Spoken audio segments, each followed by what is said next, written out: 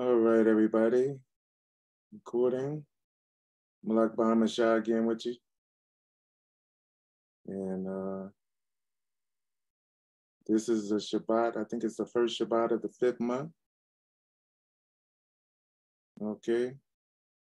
We last week we observed the Feast of Wheat Harvest. By the way, it looked like I got into a little bit of trouble about something I said last week. And I'm trying to investigate to see what I said wrong. All right. I said it was hate speech. All right. But I won't go too far into that.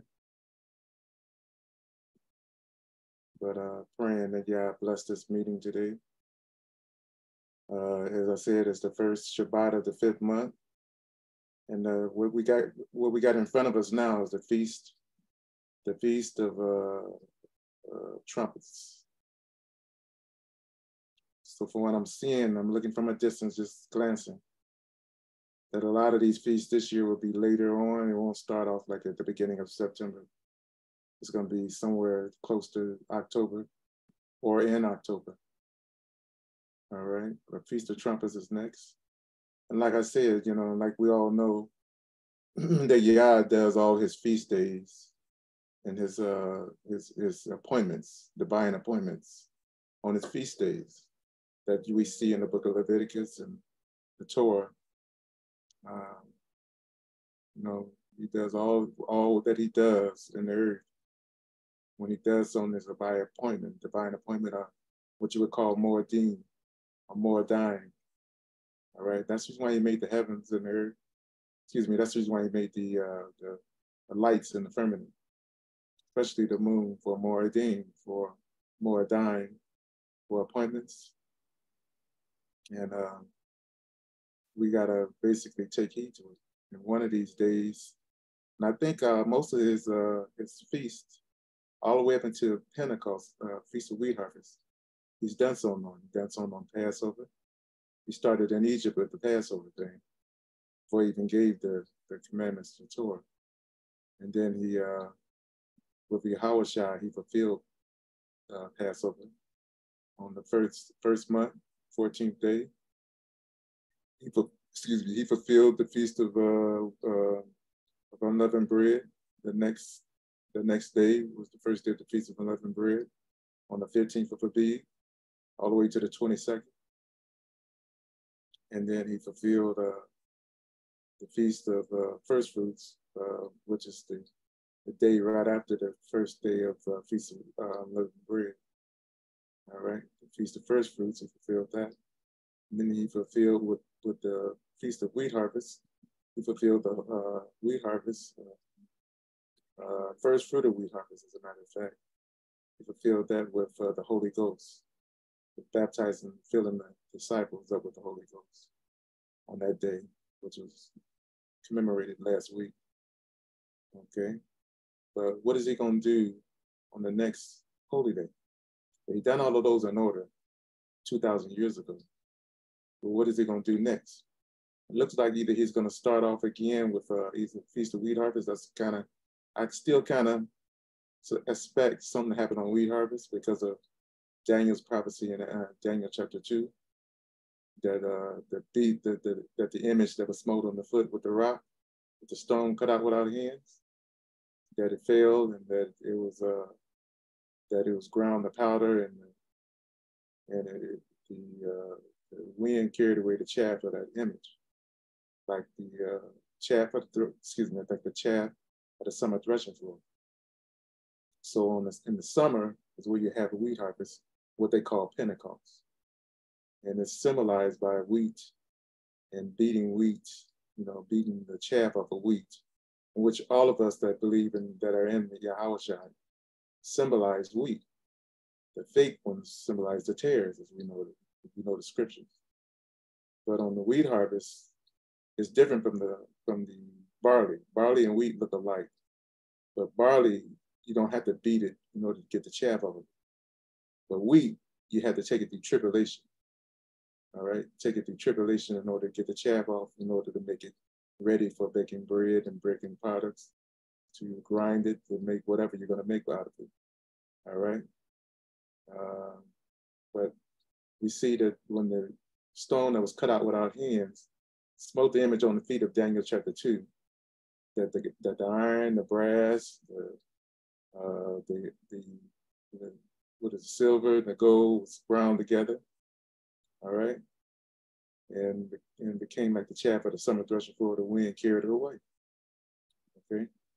So I kind of still a little bit have a little reservation that Yah might start again with the Feast of Wheat Harvest, or he might just go ahead and start with the Feast of Trumpets. All right.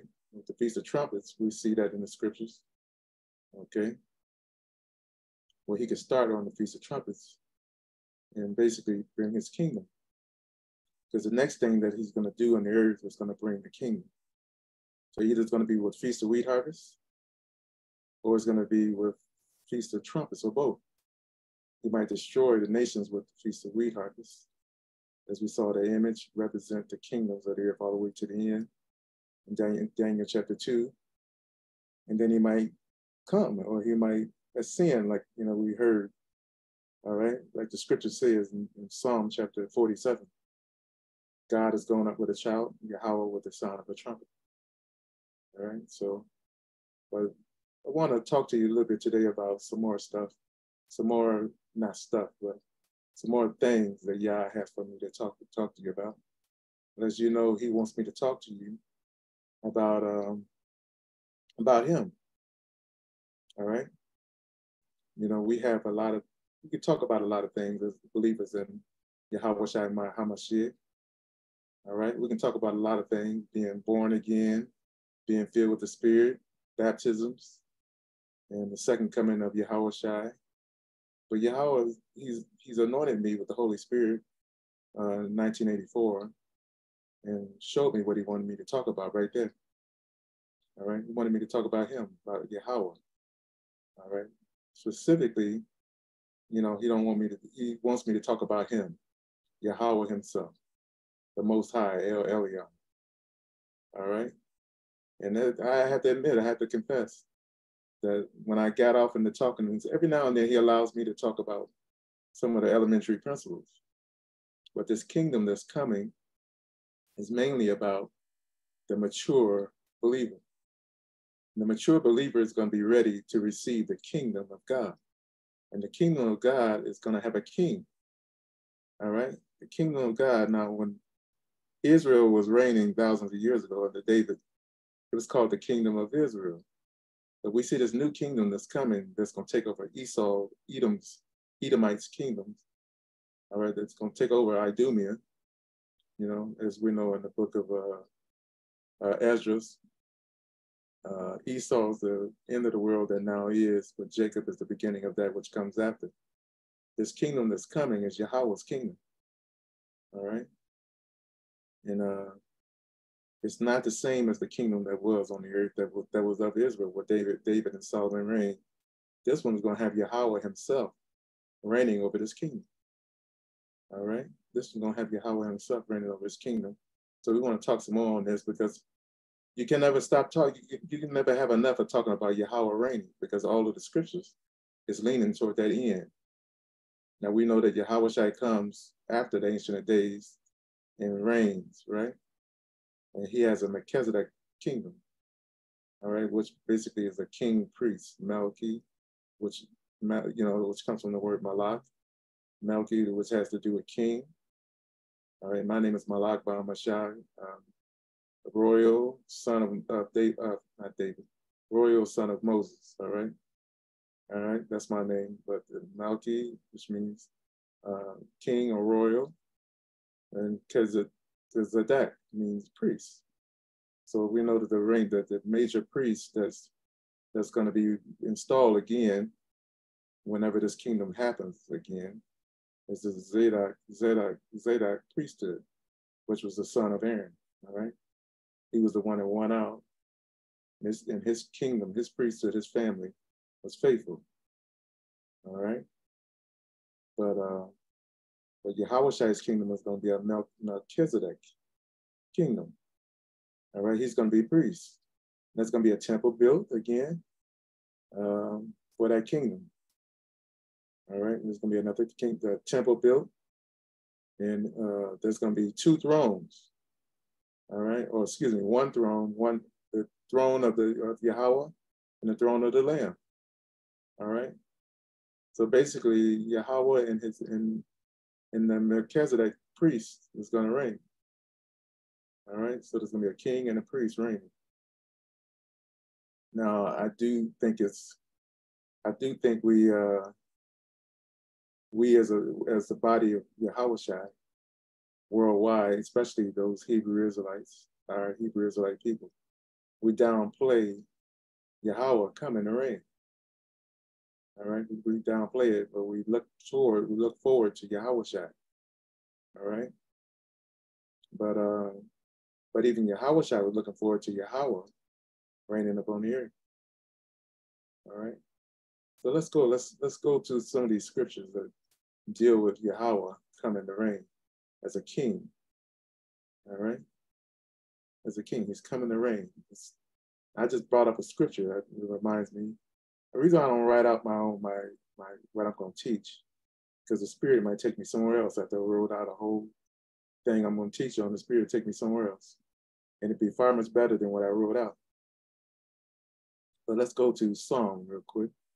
That same Psalm that I just spoke about.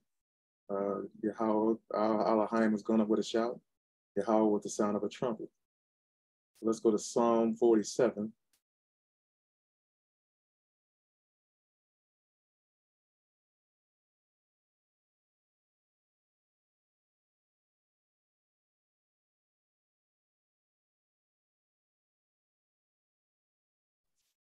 And you look at some of these Psalms, what we'll find out is that a lot of these Psalms are talking about this reign of God. David, this is a Psalm of Korah, of the sons of Korah. But even David spoke about Yahweh coming down the reign. His son Solomon spoke about it. All right, so this kingdom that's coming is Yahweh's kingdom. All right, and his son is going to be a Melchizedek priest. All right, but we don't see this in the teachings that we encounter worldwide. Even the Gentiles are teaching that Yahushua is coming back. But by the time Yahushua ascends and puts his foot on the Mount of Olives, like the angels said in Acts chapter 2 or Acts chapter 1, by the time he returns, Yahweh is going to be already on the earth as the Ancient of Days. It's going to be already took out all the opposing kingdoms. So when Yahushua gets back on the earth, he's not going to really have to fight the other nations for the kingdom. Yahweh himself is going to be already knocked them down. All right, but we see Psalm 47. Oh, clap your hands, all you people, shout unto God with the voice of triumph. For Yahweh Most High is terrible. All right, so what's going on here? The sons of Korah are seeing this in vision. They're prophets. They're basically, I think they're Levites, the sons of Korah. For Yahweh Most High is terrible. Let's take a look at this. Yahweh Most High is El Elyon. So whenever you see Most High, it's not talking about anybody else but the Most High, the one that sits on the throne up in heaven. All right? And sometimes our brothers and we take the position that Yahweh was going to do this from heaven and let the Son do whatever he's going to do on the earth. But no, that's not what the Bible's saying. Most High is El Elyon, as you can see right here. Let's see here. El Elyon.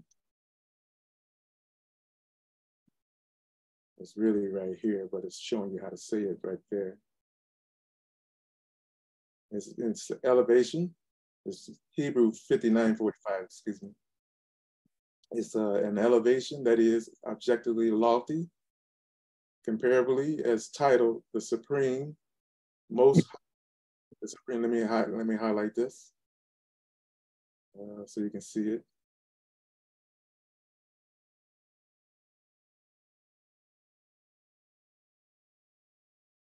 As the title, the Supreme, most on All right, I'm gonna have to hold on just a moment.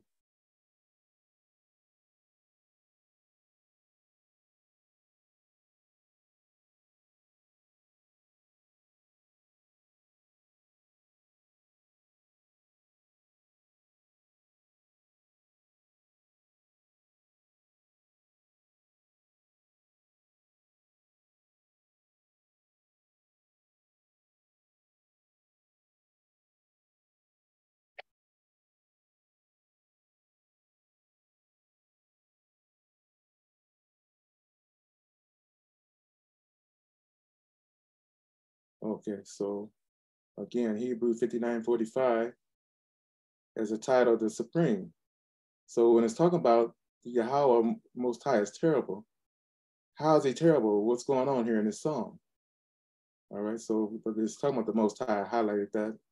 Most on high, uppermost. Uppermost. Let me highlight that real quick just by itself. Uh-oh. So there's many gods. All right. Even the angels are called Elohim in heaven.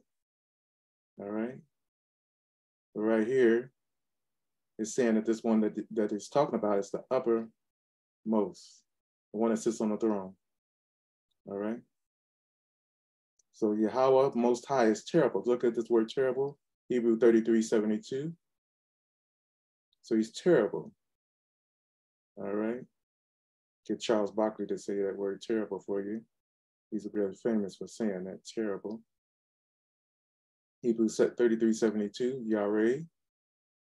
It's a primitive root. It means to fear, morally to revere, causally to frighten.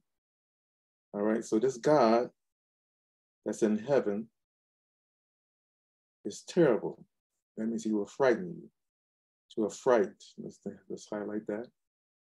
This is why you want to get yourself right before, while you're young.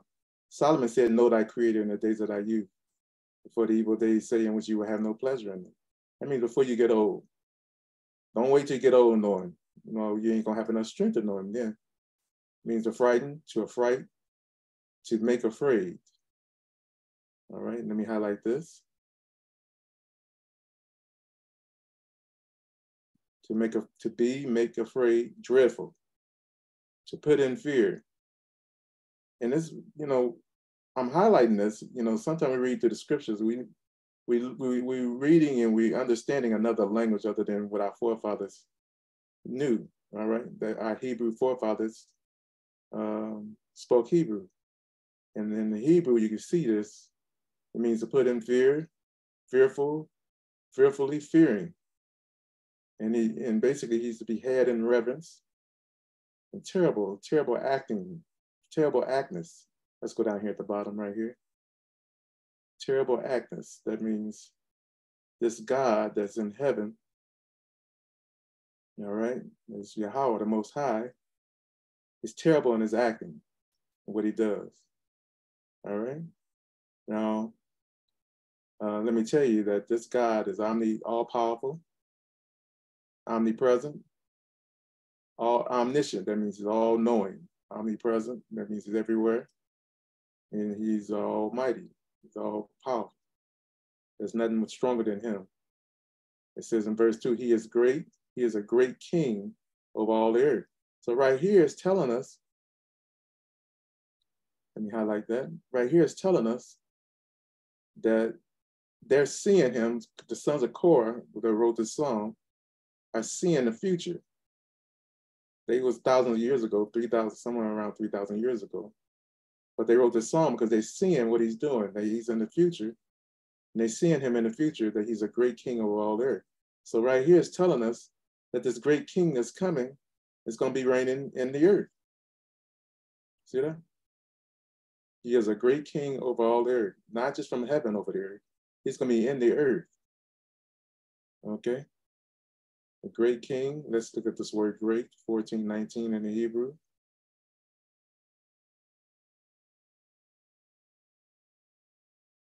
Gadol, great, hence older. And we see that he's called the Ancient of Days, right? He's great in any sense. Right here it says hence. Basically, it's another way of saying also older. So he's an ancient of days. So right here it says he's older.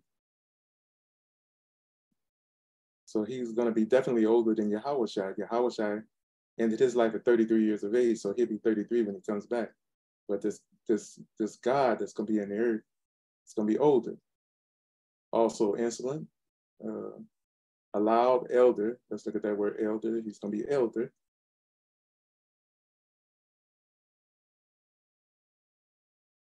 All right, elder. Eldest, exceedingly far, man of great matter, thingness, high, long, loud, mighty, much more noble, proud thing. So this God, let me tell you a little bit about him. What we've already seen in scriptures I've gone over before, and which we probably will go over again in a little bit here, that when we see Paul talking about this, about this kingdom that's coming, the kingdom of God, Paul is often alluding to what's going to happen with this person. He's going to be king. Let me highlight the word king. But when he comes into the world, Yahushua talked about that he would be also called the Son of Man. When Yahushua came into the earth, he was basically representing his father as a king. And he was the express image of the invisible God. He's the image of the invisible God. So what Yahushua looks like, it's going to be kind of how this guy looks. All right? But Paul and the New Testament writers are talking about his kingdom. It's not going to be like David's. This kingdom is going to last forever. All right? David's kingdom eventually ended, and after Solomon, it drizzled out. It was a great kingdom. Don't get me wrong. But this king right here is going to put an end to everything, every other kingdom. All right? Because he's the creator. All right? Now, how this king is going to do all of this, and how he's going to be king over the earth, is really amazing. All right? And what we see in the scriptures. And that's just amazing by itself. You will rejoice, because once our people get this, the ones that really are studying, they got, oh my goodness. All right? They talk about what they think Yahushua is going to do. But all those prophecies of what the king is going to do to the other nations is to talk about this person right here. All right? So the warfare that the nations have over Israel is not just trying to stop Israel, it's trying to stop this king right here. And it's more than about Yahushua. Not trying to stop Yahushua. They crucified him and he rose from the dead and went to heaven and is on the right hand of the Father. But they're trying to stop this king right here. All right? This king is not Yahushua. The reason why how they trying to stop him, they're trying to stop him from coming into the earth. That's the reason why you see things like abortion and stuff in certain communities. Because these certain communities where abortion and killing children was reigning, has to do with this community that this king is going to come out of. And yes, I said he's going to be born into the earth. So Yahushua basically was a prophecy. His whole life was a prophecy about his father. He basically came into the earth to make the way plain, kind of like John the Baptist, to make the path straight for the Lord, for Yahweh. All right. When Yahushua came up to John the Baptist to be baptized, John saw him and said, "Whoa, the Lamb of God to take away the sin of the world." He told him, he said, "I need to be baptized of you, and you coming to me?" And Yahushua said, "Suffer it to be so for now, John, for it to come of us to fulfill all righteousness." So in another place in the scripture, it says that Yahushua is the forerunner, calls him a forerunner, which John the Baptist was a forerunner of his coming. Yahushua is the forerunner of guess who? Of Yahweh. Yahushua is the forerunner of his father. So Yahushua's life prophesied about this king. Okay? When the heathen, they come up with the virgin birth doctrine, say that Yahushua was born of a miracle, then if he was, then this king right here would have to be born of a miracle. And nowhere does it say that. Basically, or an angel put the seed in the virgin's womb and she got pregnant. All right? No, it doesn't say that. This king right here will be born from Israel. All right. As a matter of fact, when the woman sinned and she ate of the fruit, and Adam ate also, when Yahweh pronounced judgment on everybody for it, he told the serpent that he would put enmity between her seed, the woman's seed, and his seed. His seed will bruise the heel of the woman's seed, but the woman's seed will crush his head, will crush the serpent's head, the seed of the serpent's head. The end of this is basically that Yahweh himself comes down and dwells in the earth, and he's born just like anybody else. And I think that's how Yahweh Shai, it's obvious that's how Yahweh Shai was born.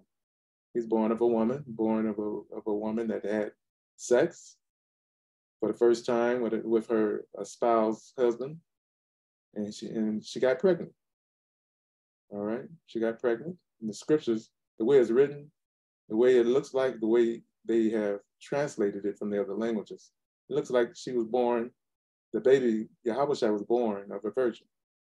That was miraculous. All right, but if you study it and you look over that story really good, you'll come to the conclusion that Joseph was really Yahweh Shai's father.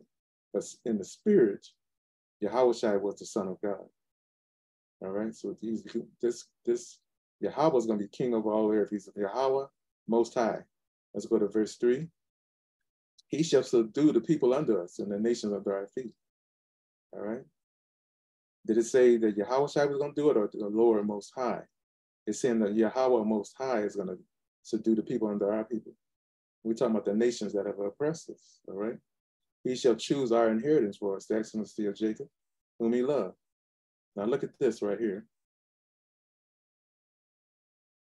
Verse 5. Let me highlight it for you. Elohim, or God, is going up with a shout. What is he going up to? What happened? All right. He's going up with a shout. So let's look at this word going up and look at it again. 59:27 in the Hebrew. One of the word meanings of it, and the first meaning of it, it means to ascend. Some people say, oh, that's Jesus, but wait a minute. We're talking about the one that's going to reign, and it says that he's Yahweh Most High. He's the king of all the earth. And these sons of Korah that wrote this song did not say that he's going to be Yahweh's son. It's saying that he's the Most High. Yahweh is the Most High that's going to be reigning over the earth. To ascend and transitively, to be high or active, mountain, used in a great variety of senses, primary, secondary, literally, and figuratively. Rise up, calls to ascend up. There it is again. The meaning, it means to ascend up. That means he's going to be in the earth. All right. So Yahweh Shai says something that kind of is a hint to this thing right here, because this person is hidden. The scriptures in Isaiah 49 says he will be hidden. All right. He will not be out on the street. He will not cause his voice to be heard in the street. He will be hidden. All right. But right here, this word going up, which is all law. 59:27 in the Hebrew means to ascend up. All right. And Yahweh Shai said that there's coming a day you're going to want to see one of the days of the Son of Man. Was he talking about himself, or was he talking about another Son of Man? I think he was talking about another Son of Man. This Son of Man right here. The one that comes in the latter days, which is really going to turn out to be Yahweh Most High. So Elohim, or God, is going up with a shout. Now let's look at this word Hebrew 86:47 with a shout. We're gonna go into this. How is this man gonna be? All right, 86:43 in the Hebrew. Teruah. And right here, this word teruah basically is symbolizing the next feast that's coming up, the next feast of the Hebrew Torah that's coming. And remember, Yah does all his works on these feast days. See? Teruah. So when the Feast of Trumpets happen, it's going to happen with Yahweh himself. Not with Yahweh Shai. Yahweh Shai is already going up. He's set at the right hand of the Father until it's time for him to come back. But right here, the next feast has to do with Teruah. Has to do with somebody that's called Elohim, or God, going up, ascending up. All right. He's going up with Teruah. So the next feast is called the Feast of Trumpets, which is Feast of Teruah. That's the literal name of that next feast, which we call it trumpets, but the scripture calls it the Feast of Teruah. The same way, and I don't think the Paleo Hebrew, which is the original Hebrew, says Teruah. I think it's Terah, Terah, Terah, Terah, Terah. How you would say that, Terah, Feast of Terah.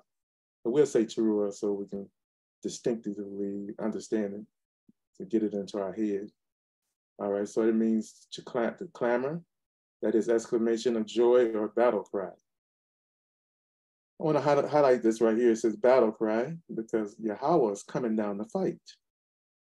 So this king is coming for battle. All right. Kind of reminds you like Solomon and David. Solomon was a man of peace. He was not a man of war and battle. But David, guess what he was? He was a man of battle. He's the one that secured the kingdom for his son Solomon to reign.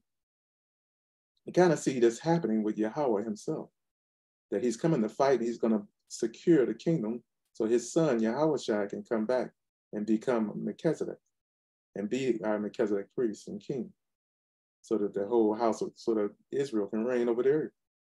All right? Like it just said, he should subdue the people under us, the nations under our feet, right? In verse 3, I think that's what it says. All right, so it says battle cry. So this word Teruah, which means shouting, which means shouting. And those same word for the Feast of Trumpets, Feast of Teruah, was a battle cry, especially clangor of trumpets. See, of trumpets. Let me highlight that. Could Yahweh be on his way to send up on trumpets? Because what's going to happen is he's going to be in the earth. All right? He's going to be in the earth and he's going to go through a certain amount of sufferings. Kind of reminds you a little bit of Yahushua. Yahushua went through some sufferings, died on the cross, and rose again. The Father is going to be rejected and going to go through he's going to suffer many things, all right? But instead of basically him dying like the Son did, he's going to basically be renewed, not resurrect, but he's going to become. What is he going to become? He's going to become a quickening spirit. All right? He's not going to die. He's going to live forever. All right? And when that happens, he's going to go up with a shout, with a battle cry. And I guarantee you, it would have to be on the Feast of Trumpets. All right? Clangor of trumpets as an alarm. What is that? Alarm. Yeah, alarm. Right there. It says, I don't know what they were trying to do, but I think it was trying to say this word, alarm. Alarm.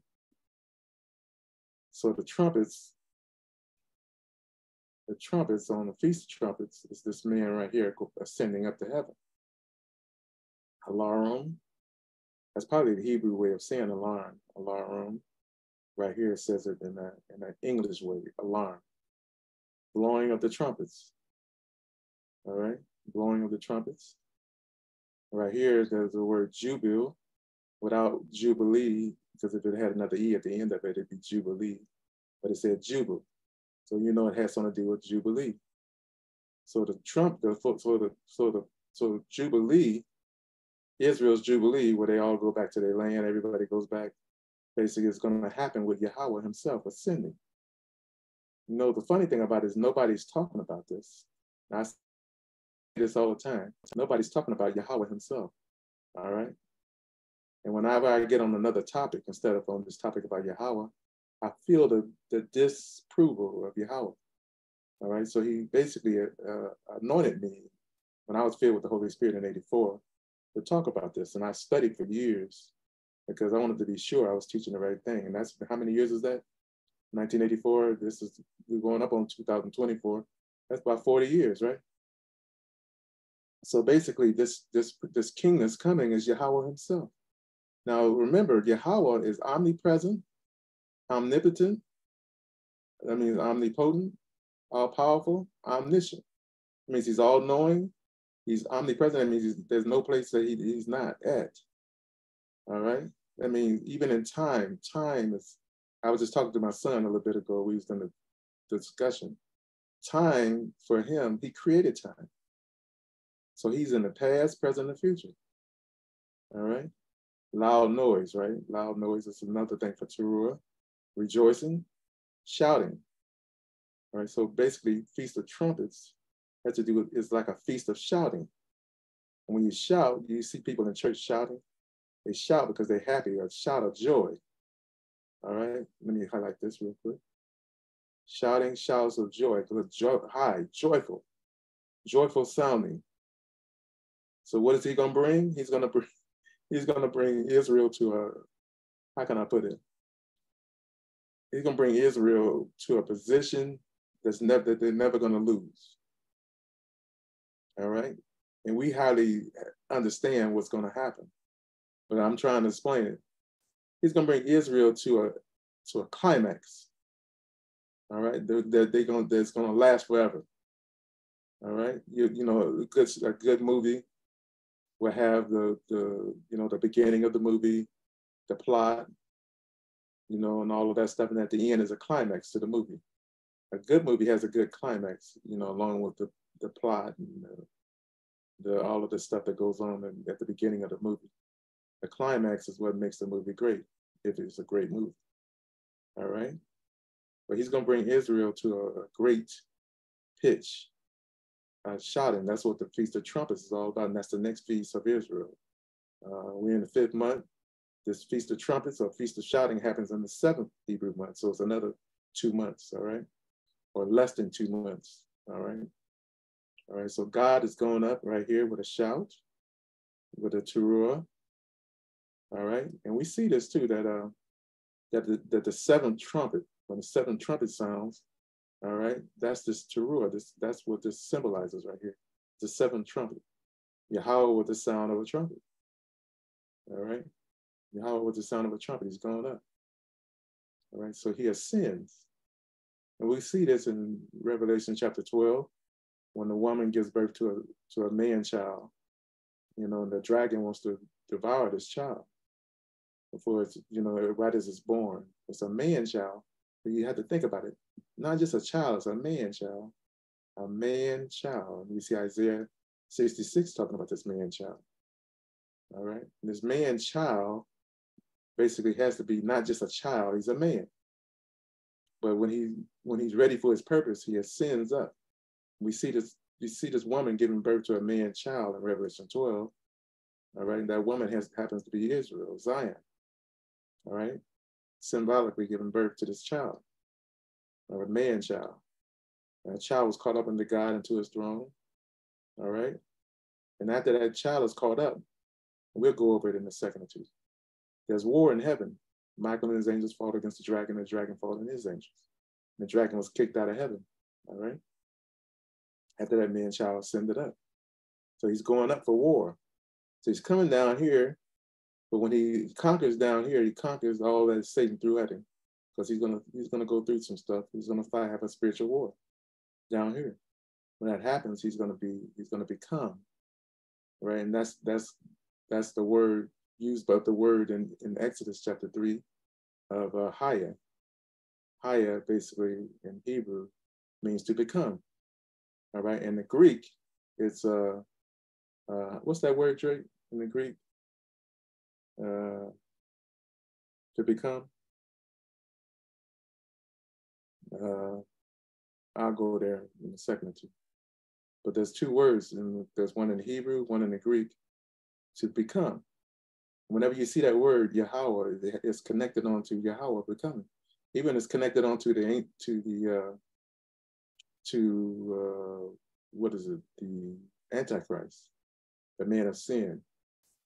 Only now he who lets will let until he be taken out of the way. Basically, the man of sin is already working. All right, he's already doing his job. The only thing about this man of sin, I'm gonna tell you this: the man of sin don't want Yahweh to come. So what he wants to do is to keep us in a lukewarm state, a state where Yahweh is not coming, in the state where he's not basically having to do a lot of damage. That means the Antichrist, the more damage he does, is that's showing that his time is short. So he wants to keep us in a lukewarm state. All right. Only now he who lets will let until he be taken out of the way. We'll look at that too. Sing praises to God. Sing praises to unto our King. Remember, who is the King? It's Yahweh Most High. All right. So it's not talking right here about Yahweh Shai exactly. All right. Not exactly. He's talking about Yahweh Shai. He's talking about the King Yahweh Most High, verse 2 of Psalm 47. For God is the King of all the earth. Can you highlight that? Yeah, well, he's up in heaven reigning over the earth. Okay, y'all get it. Yahweh Shai is down here. No, it's talking about this God. Hold on just a moment. Let me highlight this. God reigning above. Okay, now I'm at the wrong scripture. But God is King of all the earth. See that? God is the King of all the earth. Sing ye praise with understanding. Let's come down here. God reigneth over the heathen. So who's going to be reigning over the heathen? This God Most High. God sitteth on the throne of his holiness. The princes of the people are gathered together, even the people of God of Abraham. For the shields of the earth belong unto God, he is greatly exalted. So what are we waiting on? We're waiting on God. God himself, all right? That's what we're waiting on. Let me show you something real quick from the conversation my son and I had a little earlier.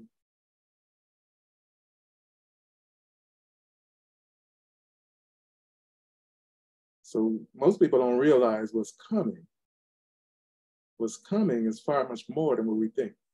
Like the Queen of Sheba told Solomon, the half had not been told her till she heard about his glory. We have not heard the half or understood the half of what's ready to happen, what Yah is ready to do in the world for his people. Like the apostle said, eye has not seen nor ear has heard, neither has it entered into the heart of man the things Yah has prepared for those that love him. That means the people that's going to reign with him in this kingdom. You know, they're going to be greatly rewarded. Let's see. And Solomon now is building the kingdom, building the house of Yahweh.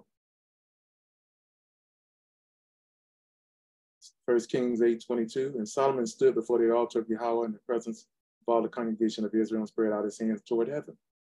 And he said, Yahweh Elohim of Israel, there is no God like thee in heaven above or on earth beneath, who keepeth covenant and mercy with thy servants that walk before thee with all their heart. Who has kept with thy servant David, my father, who has kept with thy servant David, my father, that thou promised him. Thou spakest also with thy mouth and hast fulfilled it with thine hand as it is this day. Therefore now, Yahweh Elohim of Israel, keep with thy servant David, my father, that thou promised him, saying, there shall not fail thee a man in my sight, to sit on the throne of Israel, so that the children take heed to their way, that they walk before me as thou hast walked before me. Telling David, as you walk before me, there shall not fail thee a child, one of your seed, to sit up on the throne of the kingdom. Now, O God of Israel, let thy word, I pray thee, be verified, as thou spakest unto David my father. But will God indeed dwell on the earth? Look at this. I had to look at that from the Bible study I was just having before I got online. Look at this. But will God indeed, let me highlight this really good.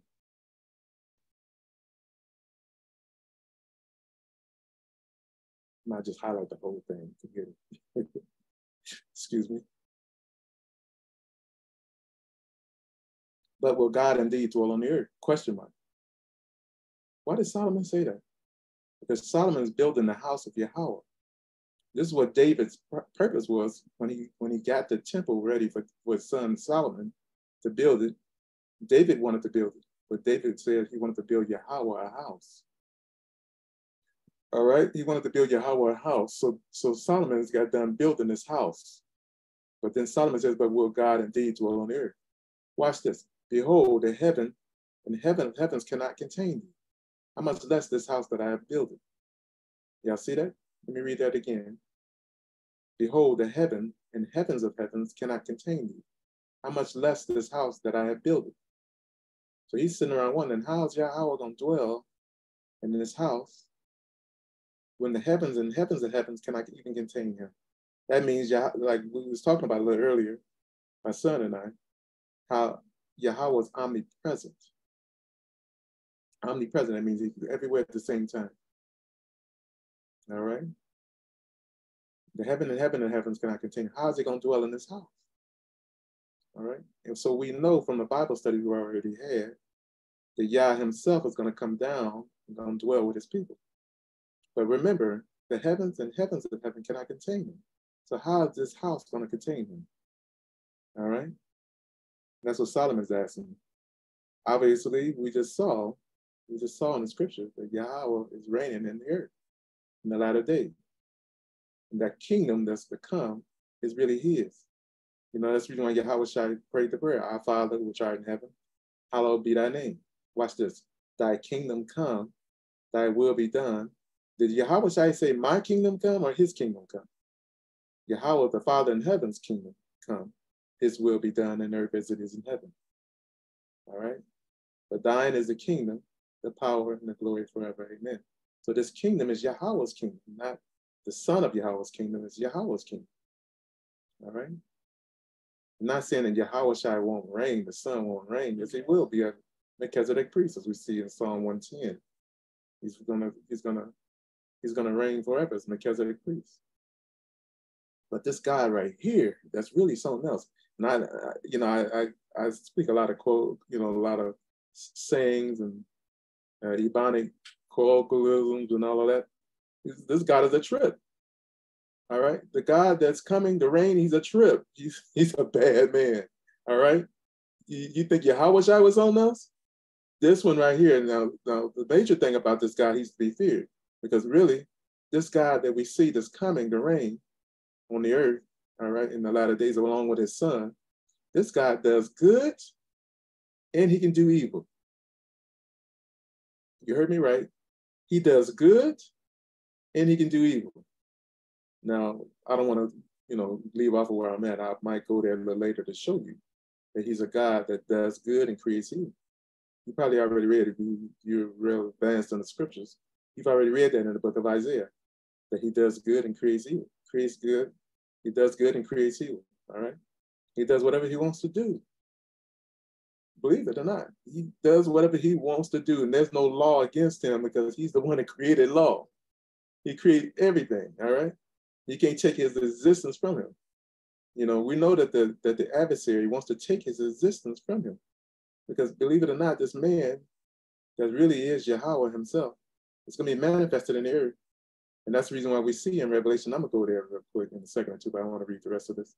That's the reason why we see the dragon, which is the devil and Satan, standing before the woman, which is to give birth, trying to devour her child as soon as it was born. We're going to go there.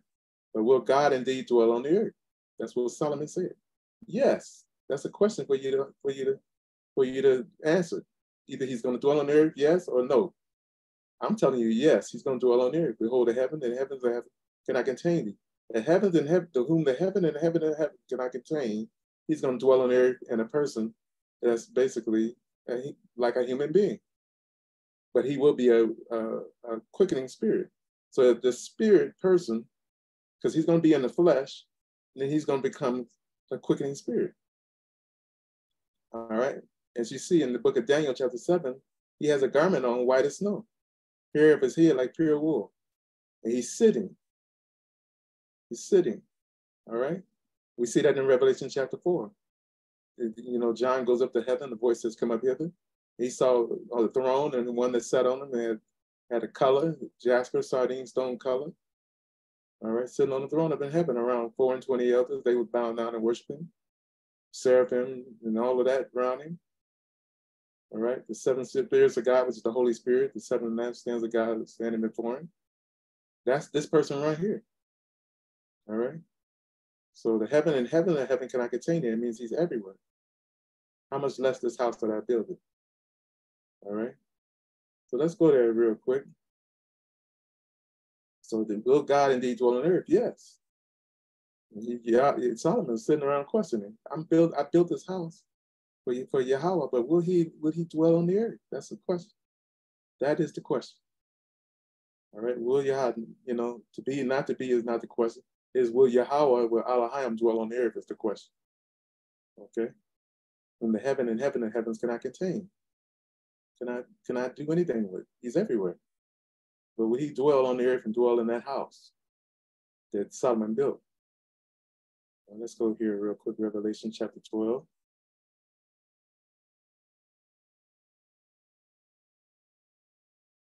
And there appeared a great wonder in heaven. It's Revelation chapter 12, verse 1. There appeared a great wonder in heaven, a woman clothed with the sun and the moon under her feet, and upon her head a crown of 12 stars. But we know that this woman represents Israel. How do you know? Because she's a woman clothed with the sun, all right? The moon under her feet. So Yah's feast days have to do with the sun and the moon. And upon her head a crown of 12 stars. 12 stars represent the 12 tribes of Israel. Let me highlight that for you real quick. She being with child cried, travailing in birth and pain to be delivered. Go up a little further. And there appeared another one in heaven, and behold, a great red dragon. You notice it said red dragon? You know where you get that red from? From Edom, from Esau, that was born red all over here, like a hairy garment. This has to do with Rome. I'm gonna highlight this too real quick. Because Rome, if you're looking at any dictionary, most of the scholarly dictionary says that Rome was one of Edom's nations. Rome was descended out from Edom. All right. There appeared another one in heaven, and behold, a great red dragon, having 7 heads and 10 horns and 7 crowns upon his heads. And those the crowns on the head. All right. This woman basically is pregnant. What is she pregnant with? She's travailing in birth and pain to be delivered. We see Israel, and I'm a sidebar on this. We see Israel scattered among the nations, going through a lot of tribulation. They've been enslaved, Jim Crow, problems with oppression. Nations not wanting to give them reparations for the things they've suffered unlawfully and uncivilizedly. Not wanting to give reparations to them. They give reparations to other nations that have gone through less than what these people have gone through. But these people are still going through their sufferings. As long as they don't get reparations, they still are being pain to be delivered. The word pain to be delivered means basically pain to be delivered. It means to get out of that mess, She's travailing in birth and pain to be rescued. All right, pain to be delivered. There appeared another one in heaven, behold, a great red dragon. We just read that. And he had 7 heads and 10 horns. He had 7 crowns upon his head. That means this being, this creature, and whoever these people are reigning, they got crowns on their head. All right. And his tail drew the 3rd part of the stars of heaven, and they cast them to the earth. All right. The 3rd part of the stars of heaven, and did cast them to the earth. This might have something to do with, when we talk about the 2/3 not being destroyed in the latter day, 2/3 of Israel, this is 1/3 of the stars were being cast to the earth. That means they're going to go through a lot of tribulation. The 3rd is going to make it through the fire, going to make it through the tribulation. The dragon basically slammed them to the earth. All right. That means the dragon was reigning up in the heavens, not Israel. 1/3 of the stars is Israel, the ones that's going to be redeemed. All right. And the dragon stood before the woman, which is Israel, which was ready to be delivered to devour her child as soon as it was born. Now, a lot of people say this happened already. What I say is the prophecy happened already.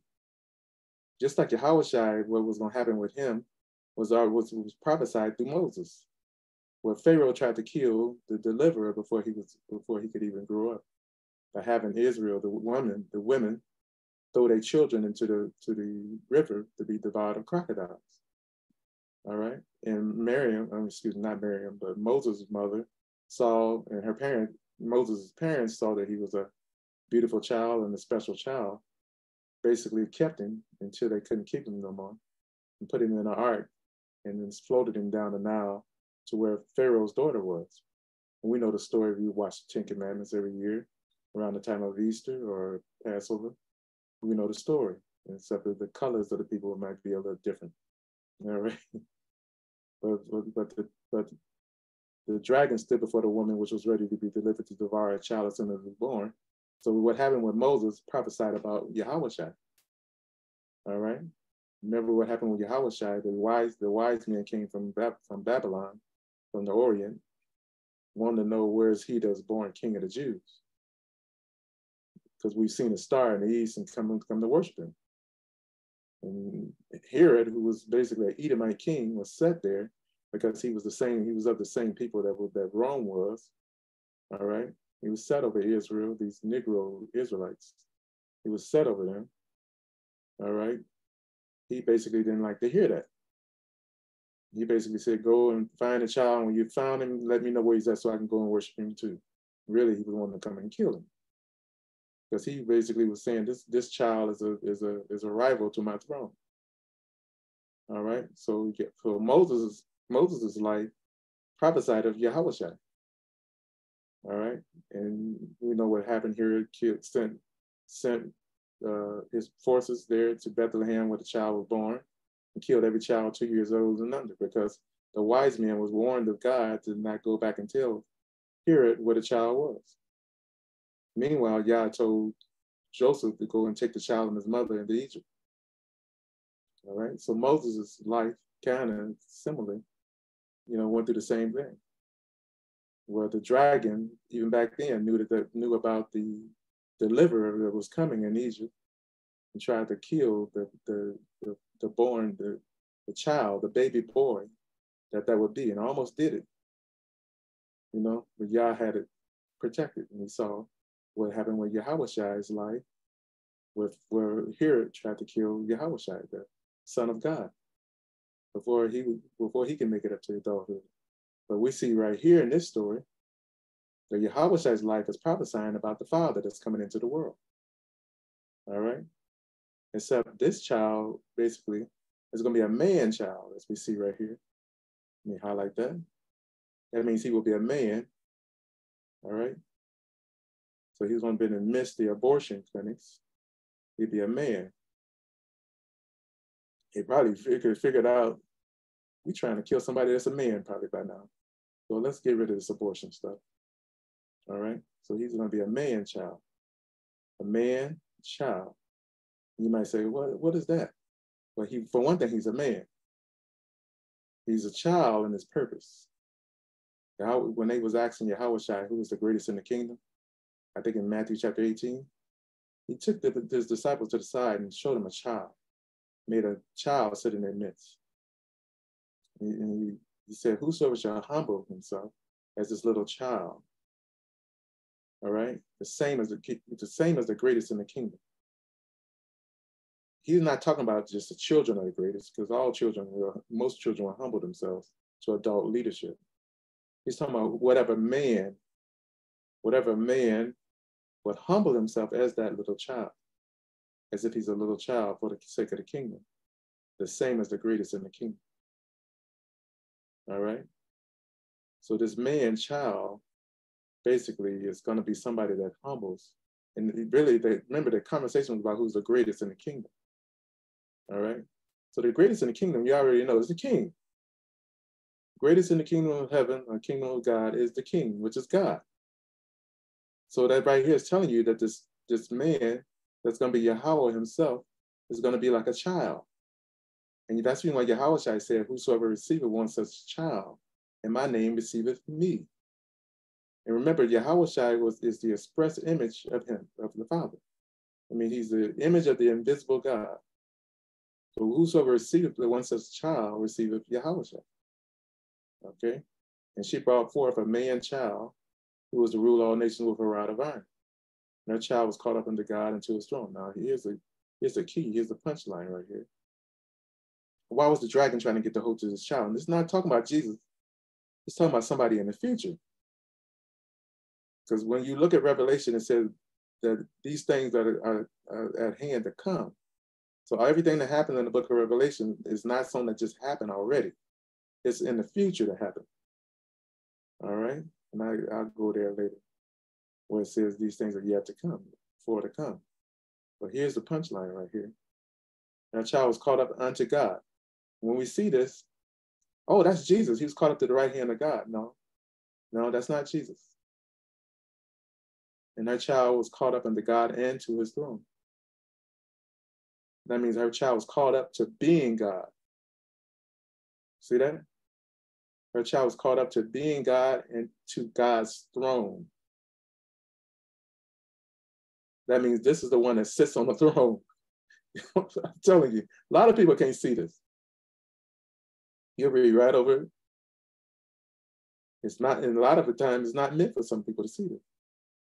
But if you see this and you understand it, there's a reward for you.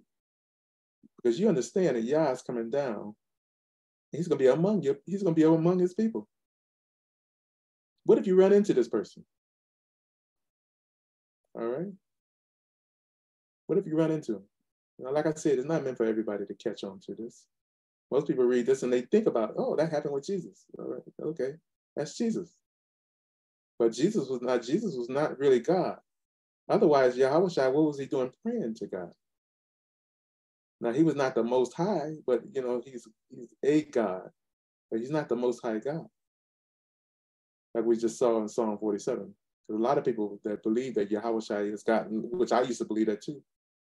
Go to my videos early on, you'll see that I was calling Yahweh Yahweh. All right? I was calling Yahweh Yahweh. But when Yahweh prays, all right, basically he's calling upon Yahweh. All right? The rich young ruler comes to Yahweh, oh, good master, what good thing must I do to inherit eternal life? Why callest thou me good? There's one good, there's none good, but one, that's God. All right. So Yahweh was not God, all right? And there's another prayer he prays, and what is it? I think it's John chapter 17, verse 3. This is eternal life, that they may know thee, the only true God, and Jesus Christ whom thou hast sent. So he didn't say Jesus Christ whom God has sent is the only true God.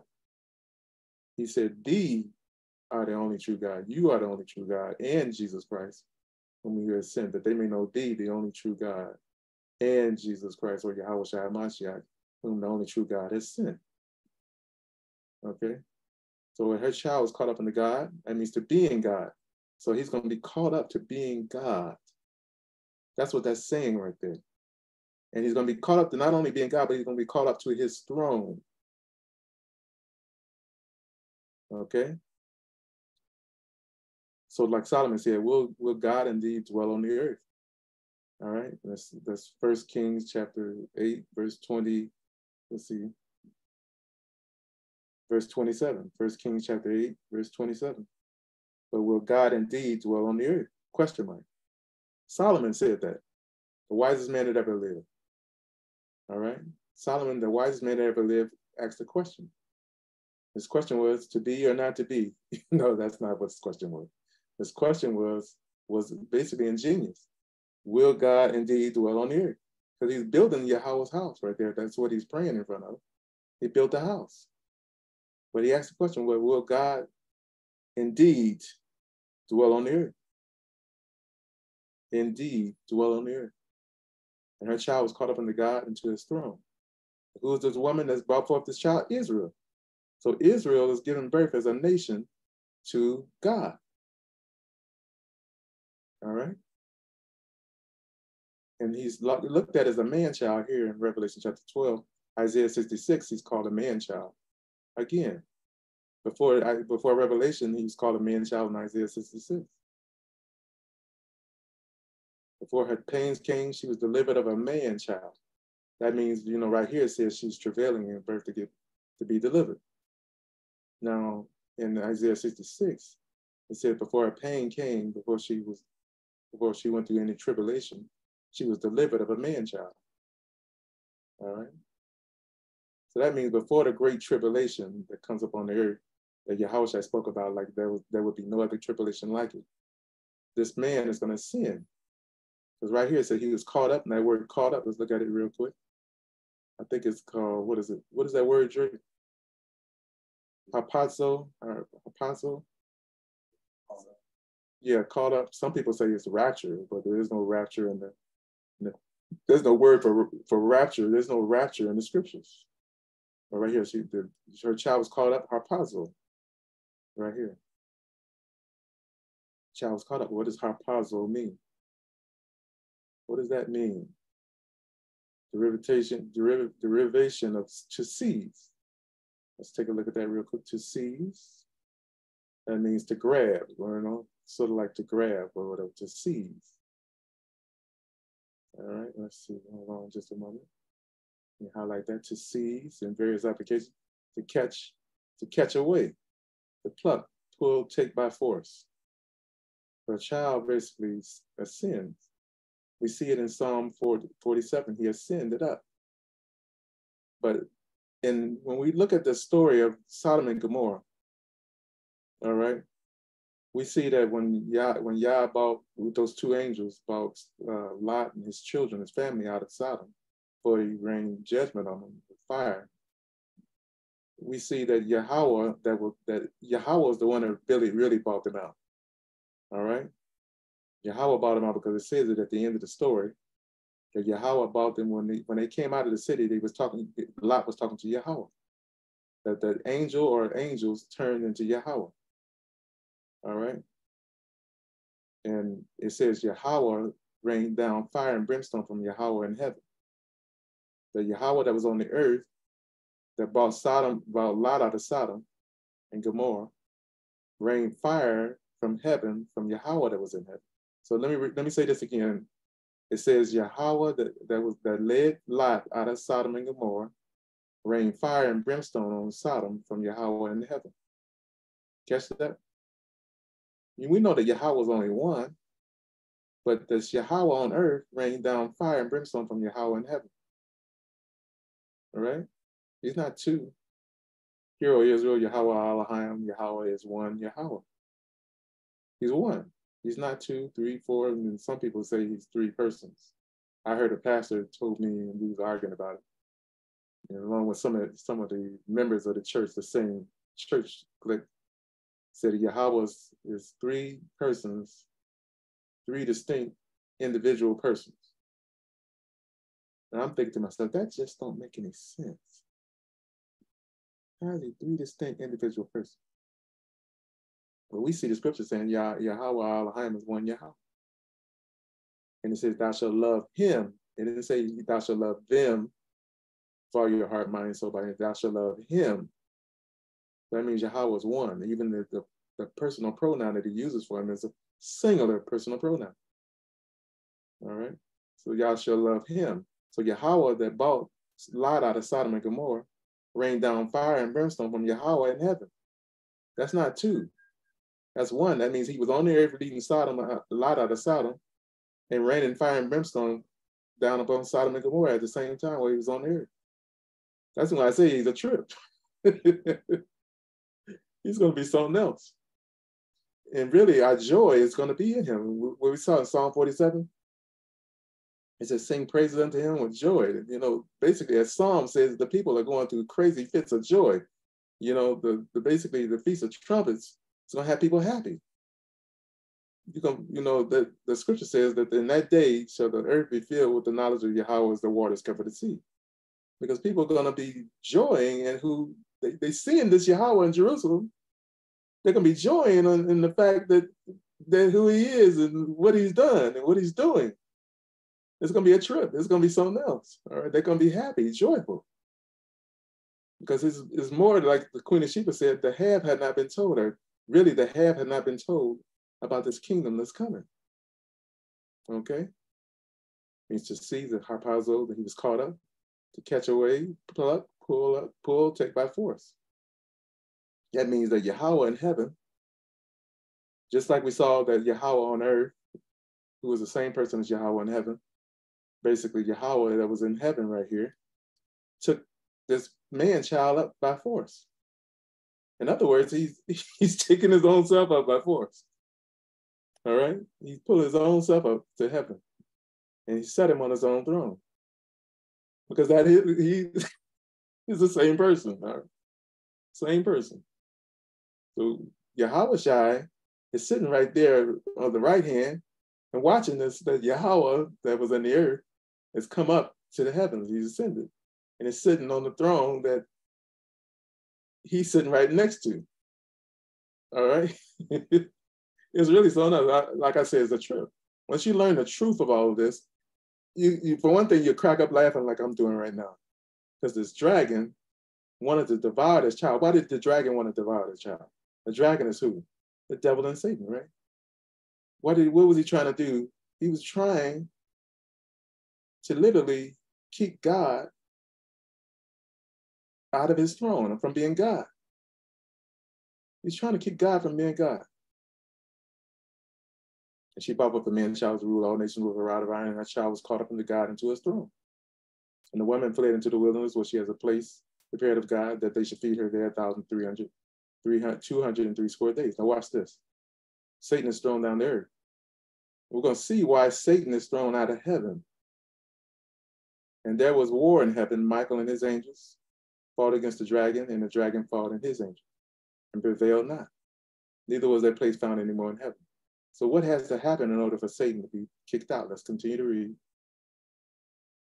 And the great dragon was cast out, that old serpent called the devil and Satan, who was the deceiver of the whole world. He was cast out into the earth, and his angels were cast out with him. And I heard a loud voice saying in heaven, now has come salvation. Now check this out. Many people are saying this is Yahweh, but this man-child, which is really Yahweh, becoming, well, like I said, it's Yahweh becoming. So Yahweh basically took all, just like Yahweh did, he took his glory off of him and come down, emptied of his glory and come down as a poor little man. Well, Yahweh's doing the same thing. Yahweh's life is prophesying about the Father. He does whatever the Father does. He did it before the Father. You know, let me go on. Let me continue, because most people can't catch that. All right, a lot of people can't catch it, but a lot of people can. If you catch on to this, blessed are you. All right. And the great dragon was cast out, that old serpent called the devil, and Satan was deceiver of the whole world. He cast out into the earth, and his angels were cast out with him. And I heard a loud voice saying in heaven, now has come salvation, strength, the kingdom of our God. See that? What came when this man child was caught up to God and his throne? The kingdom. Get happy, folks, all right? Clap your hands, all you people, shout unto God with the voice of triumph. And we hit it straight for the Feast of Trumpets. That's what Feast of Trumpets is all about. Is Yahweh going to do it this year? Is he going to send into heaven and bring the kingdom of God? All right? Strength in the kingdom of our God and the power of his Christ. So the kingdom of our God, and guess what? For those of you that basically have to see Yahweh in this, and the power of his Christ. So basically, it's not the power of the Christ. Let me highlight the whole thing if I can. Let me see. Okay, hold on just a moment. So the power of Yahweh is not going to come until this man-child sends up. So Yahweh is sitting on the right hand of the throne of God in heaven. But his power to do what he's going to do in the future is not going to come until this man-child is caught up. So he's waiting himself. He's sitting there rooting and waiting for this man-child to become Yahweh. Please catch on to this. If it's hard for you to catch it, study, please. All right? Yahweh is sitting on the right hand of the throne in heaven. He's not down here. He's sitting on the right hand of the throne in heaven, waiting for this man-child to be caught up into God to his throne. The dragon is trying to devour the child before he's born, before he comes into his purpose, which is he becomes God. He becomes Yahweh. When this man becomes Yahweh, he goes into heaven, and the angels are now empowered to fight against the dragon and whip his tail. As I said, they're going to whip his tail. All right? There was war in heaven. Michael and his angels fought against the dragon fought against his angels and prevailed not. That means their tails got whipped up in heaven. It was cast out. That old serpent called the devil and Satan, that was deceiver of the whole world. He cast him out into the earth, and his angels were cast out with him. And the voice from heaven said, now has come salvation, strength, in the kingdom of our God, and the power of his Christ. So the power of Yahushua is second place in the situation. Yahushua already, his life prophesied about this king that brings the kingdom of God, all right? For the accuser of our brethren is cast down, which accused them before our God day and night. So this is why this man is on the earth, Yahweh is still on the throne up in heaven. Or is he? I'm going to show you something in a second or two, but hold on. And they overcame him by the blood of the Lamb and by the word of their testimony, and they loved not their lives even unto the death. Therefore rejoice, heavens, you heavens, and ye that dwell in them. Woe unto the inhabitants of the earth and of the sea, for the devils come down unto you having great wrath, because he knoweth but that his time is short. So what the devil wants to do, he don't want that man-child being caught up. Why? Because when that man-child is caught up, he's kicked out of heaven. When he kicked out of heaven, he has to come down here and basically fight for his existence, because he's going to the lake of fire next. So while this man-child has not been caught up to God yet, all right, while that hasn't happened yet, he's trying to keep it like that. So what is the dragon trying to do? He's standing before the woman trying to devour the child as soon as he is born. Let's go back where that was saying that, where it said that at. Revelation 12.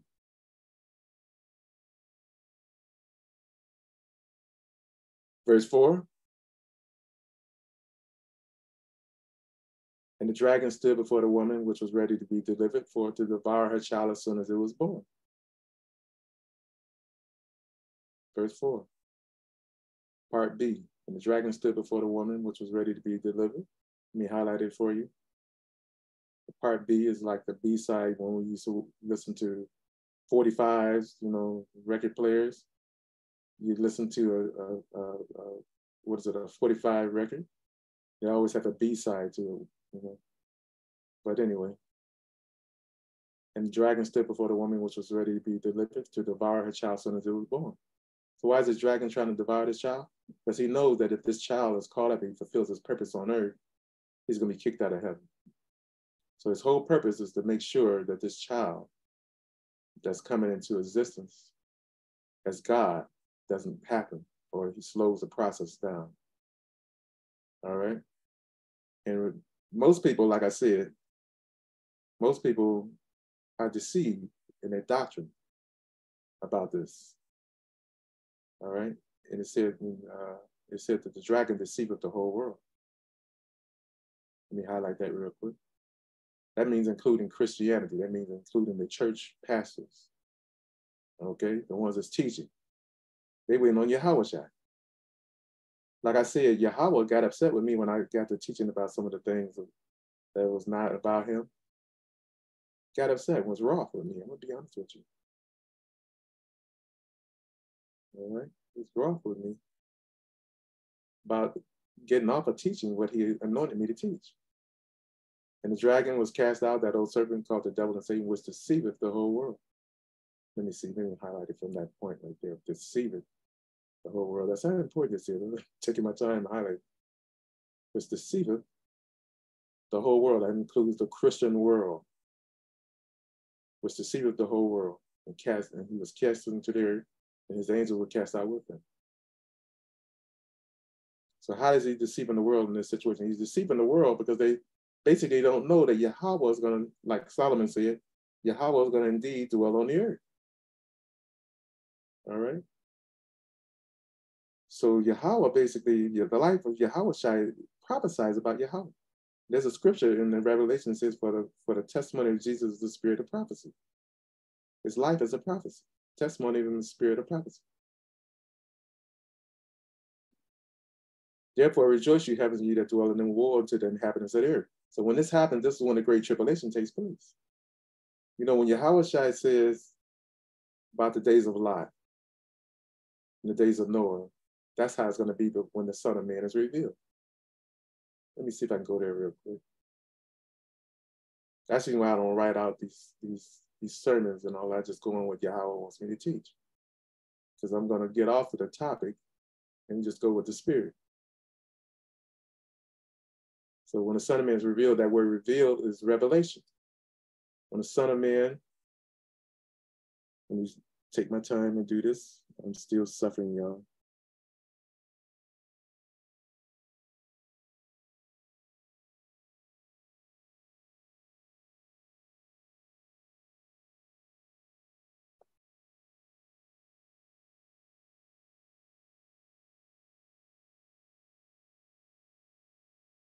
So when the Son of Man is revealed in the latter days, that's going to bring the tribulation.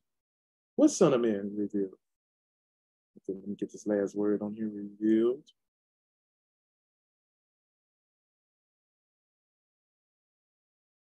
That word revealed is short for revelation.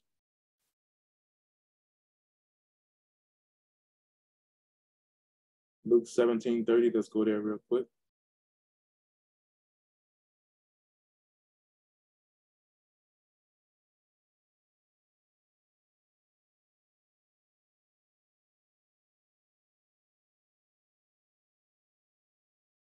I want to go a few scriptures before that so you can see the context.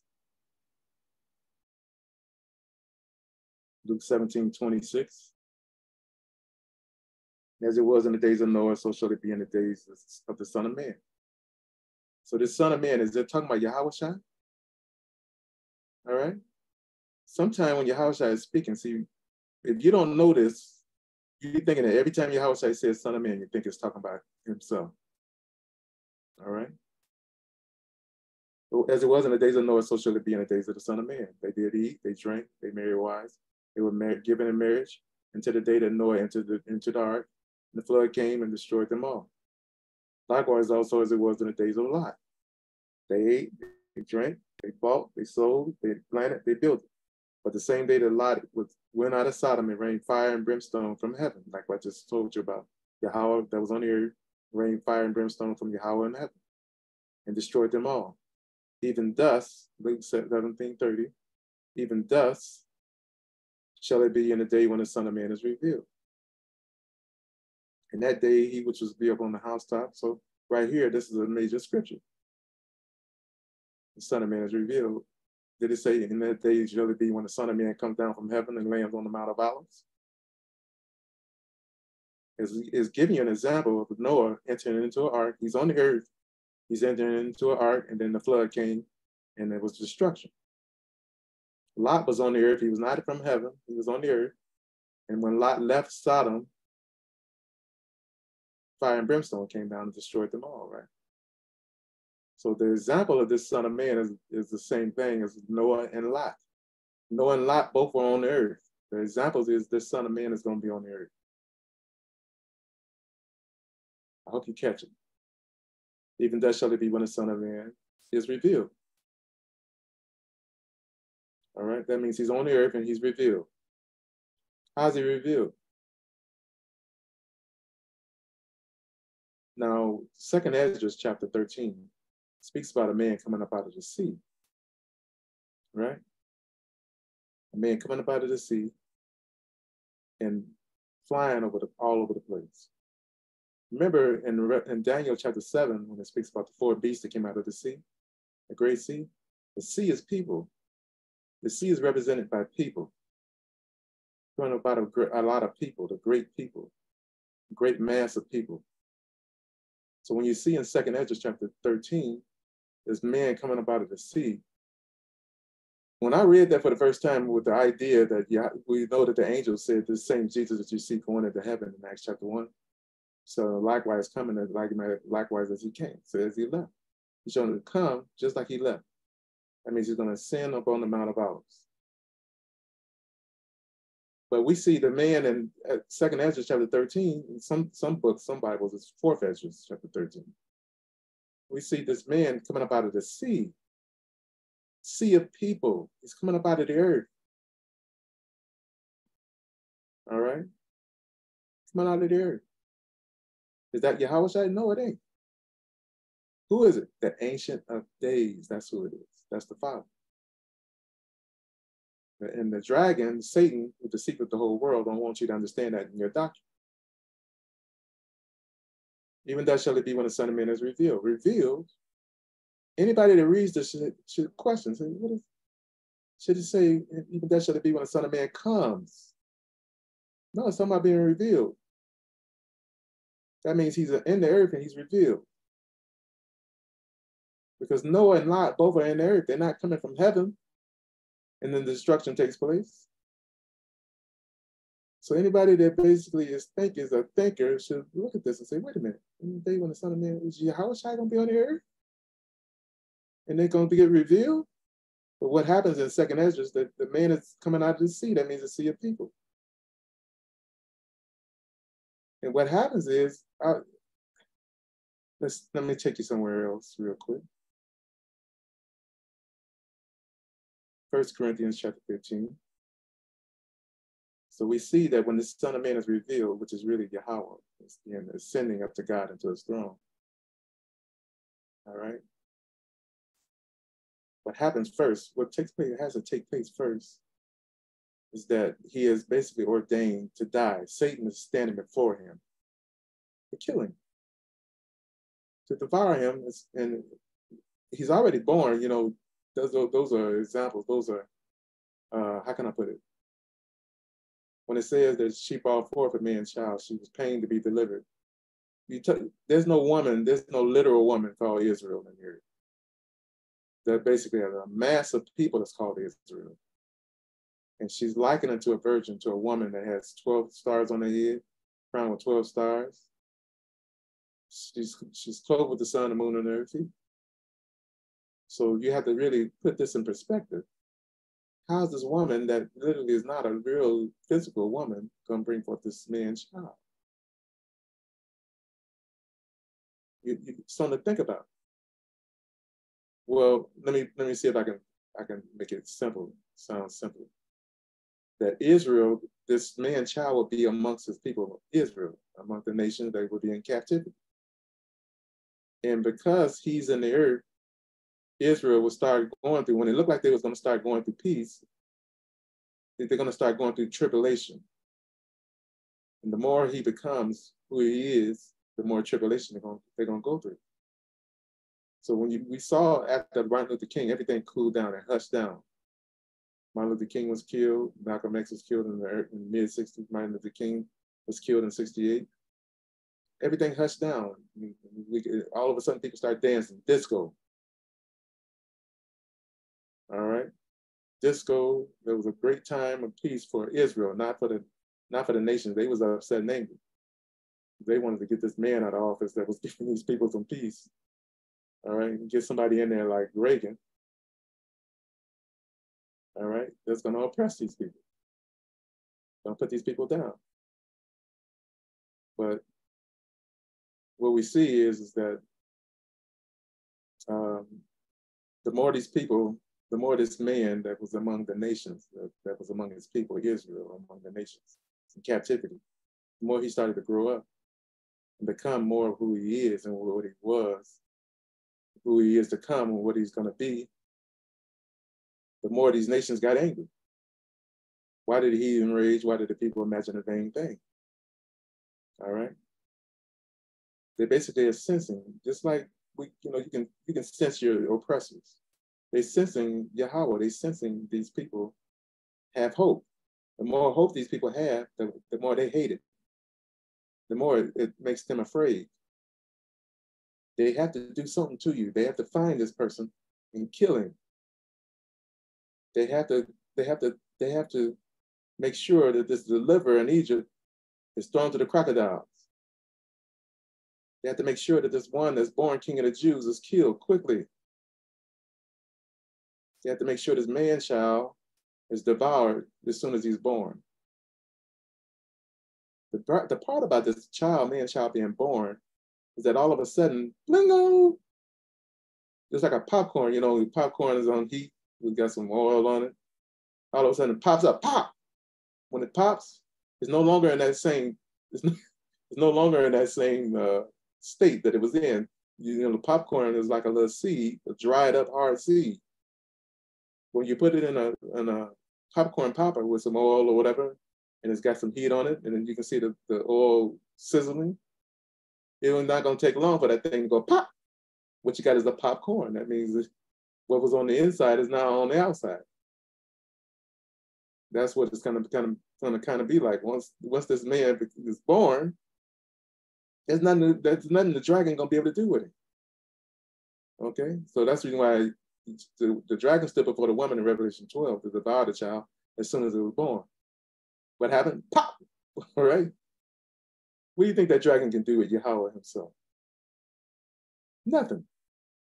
We see in the book of Job that Yahweh plays with Leviathan like it's a little child, like he's a pet, like he's a little pet.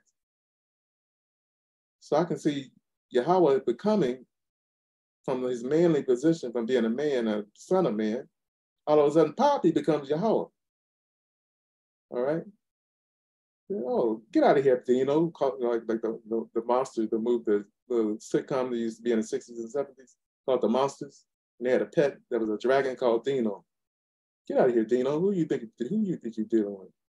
Get out of here. And Dino says, oh boy, I was just playing with you. In the book of Job, it says he plays with Leviathan. Yahweh plays with him like a little pet, like a toy. So what happens when that man child becomes Yahweh? You talking about dragon gonna devour him? What we just read, it says the heavens and the earth cannot contain Yahweh. How much more this house Solomon built? So when this man becomes Yahweh, and what I mean by becoming,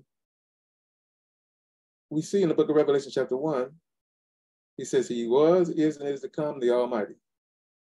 Was, is, and is to come, the Almighty. I think I'll take you there in a second or two, but how is this going to happen? Well, Yahweh was the down payment on him becoming Yahweh. Yahweh came down here to become the Lamb. And like I said, some people might want to make fun of this, but when Abraham was tested by Yah to take his son and sacrifice him on the altar of the mountain that Yahweh would choose for him in Mount Moriah, all right? Yahweh didn't mean for him to kill his son. He was showing an example what Yah was going to do. He was preaching the gospel to Abraham. Abraham caught on before the whole thing was over with. Because his son asked him, I see the fire, I see the wood, but where's the lamb? Where's the burnt offering? And Abraham told his son Isaac, my son, my child, Yahweh will provide himself a lamb for a burnt offering. So this lamb was really for Yahweh. Yahweh was really for Yahweh. All right, he was a lamb for Yahweh. That's why he's called the Lamb of God. That means God would indeed, like Solomon said, will indeed dwell on the earth. But this God that dwells on the earth in the latter days is not going to be like the Pope, somebody trying to be perfect and all of that. No.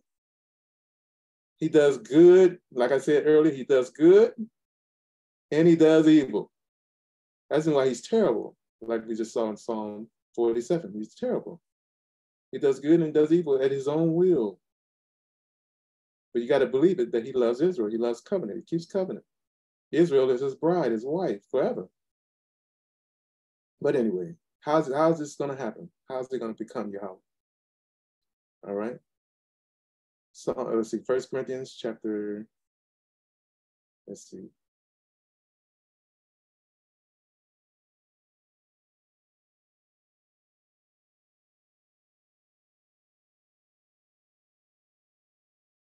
For as in, let's see, 1 Corinthians 15:22. For as in Adam all die. So Adam sinned and all die. Even so in Christ shall all be made alive. But every man in his own order. Watch this. Christ the first fruits, afterwards they that Christ that is coming. All right. Every man in his own order. Christ the first fruit, afterwards they that are Christ that is coming. Okay. But watch this. Then come up the end when he shall have delivered up the kingdom to God. Wait a minute. You're saying that Yahweh has got a kingdom right now. All right. Yahweh is sitting on the right hand of God up in heaven, but he's got a kingdom. That's what this is saying. A lot of people think, and that's how they reason the scripture, that in the millennium, Yahweh is going to reign. And after he reigns for 1,000 years, he's going to deliver up the kingdom of God, and that's it. No, that's not how that happens. In other words, who's reigning over the earth right now? Yahweh wasn't sat on the right hand of God. All right? So who's reigning over the earth? You mean he's let the devil reign over the earth 2,000 years? No, it's Yahweh is reigning over the earth. When he rose from the dead, in Matthew 28, verse 19, 18, 19, and 20, he said, all power in heaven and earth is given unto me. He told his disciples, go therefore and make disciples of all nations, baptizing them in the name of the Father, Son, and the Holy Ghost, teaching them to observe all I've commanded you, and lo, I'm with you always, even unto the ends of the earth. So Yahushua is reigning over the earth with his church. So basically, the reason why the world is being ran like it is so that Yahushua can basically raise his church. So the church is really ran by Yahushua. Excuse me, the world is really being ran by Yahushua building up his church. Then come up the end when he shall have delivered up the kingdom of God. So he's going to basically finish his work on the church.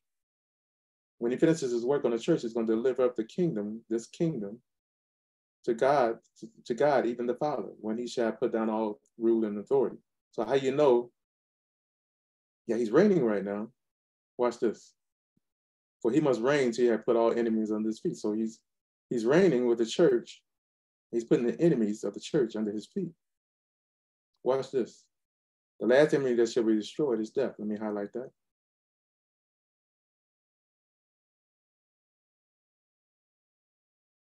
The last enemy to be destroyed is death.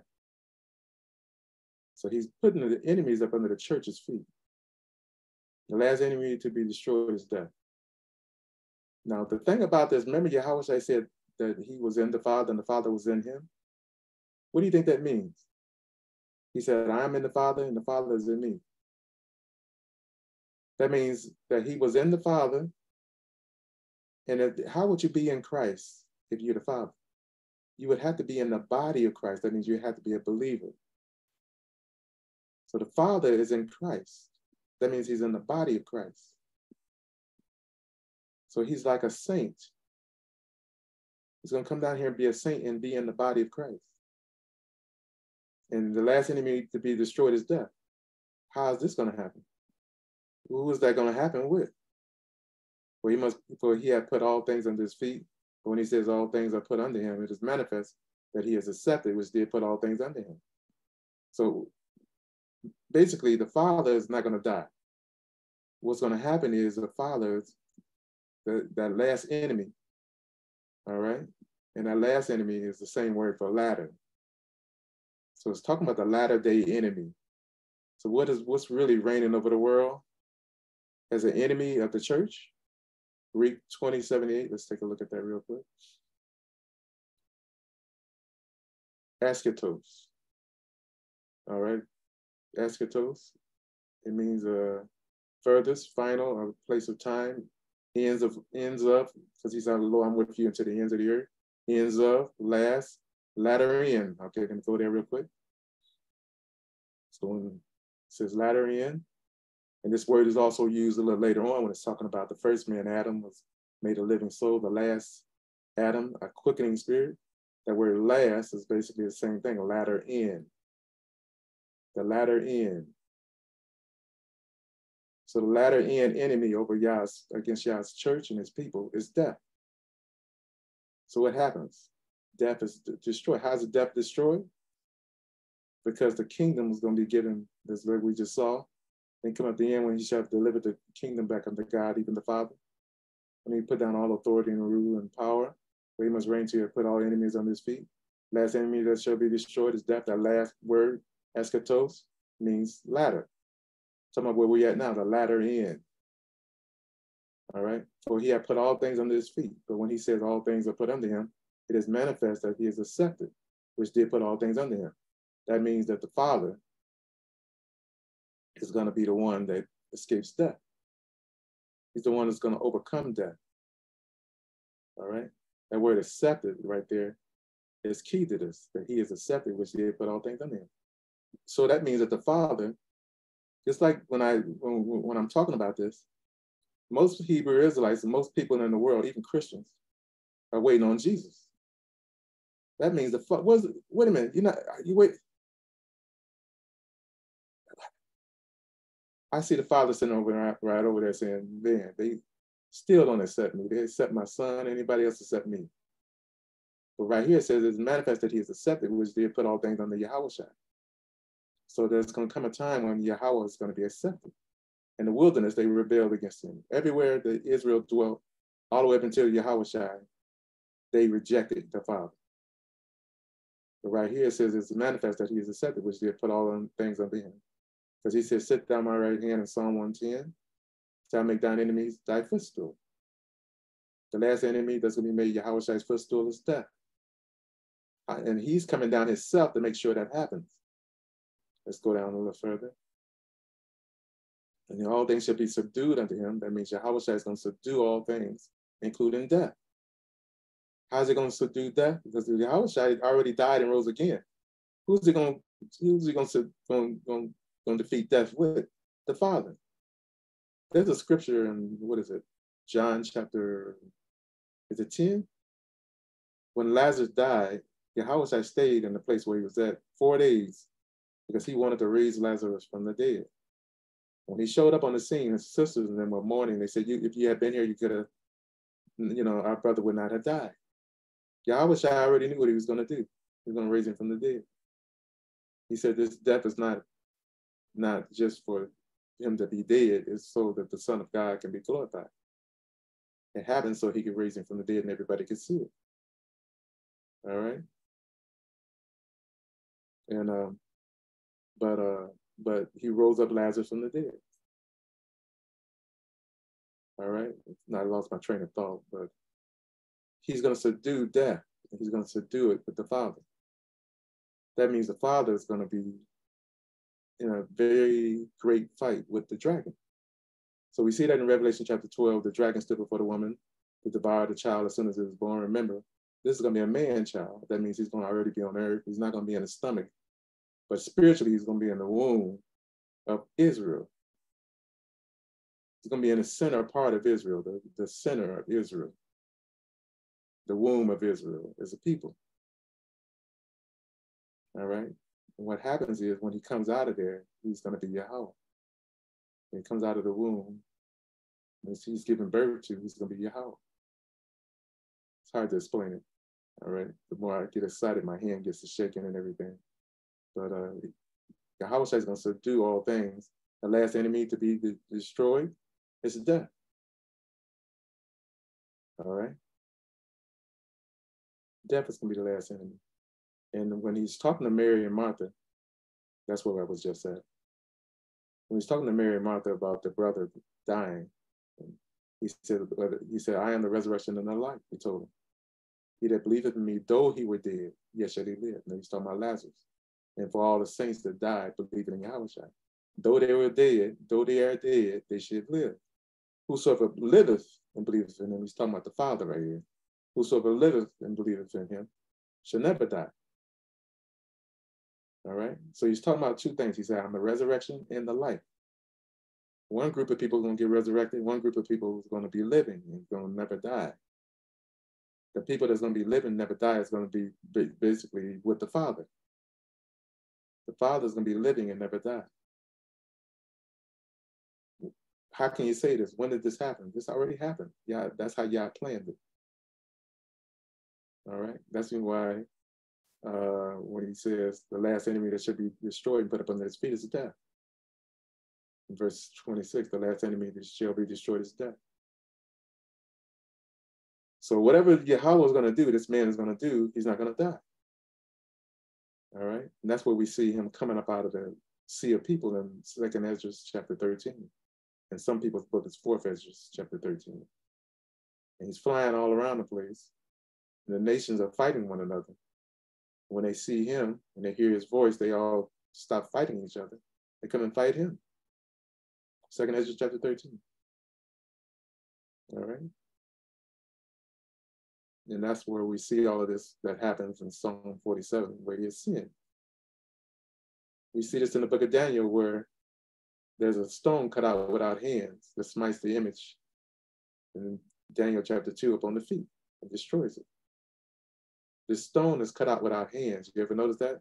Without hands, where do we get that word without hands?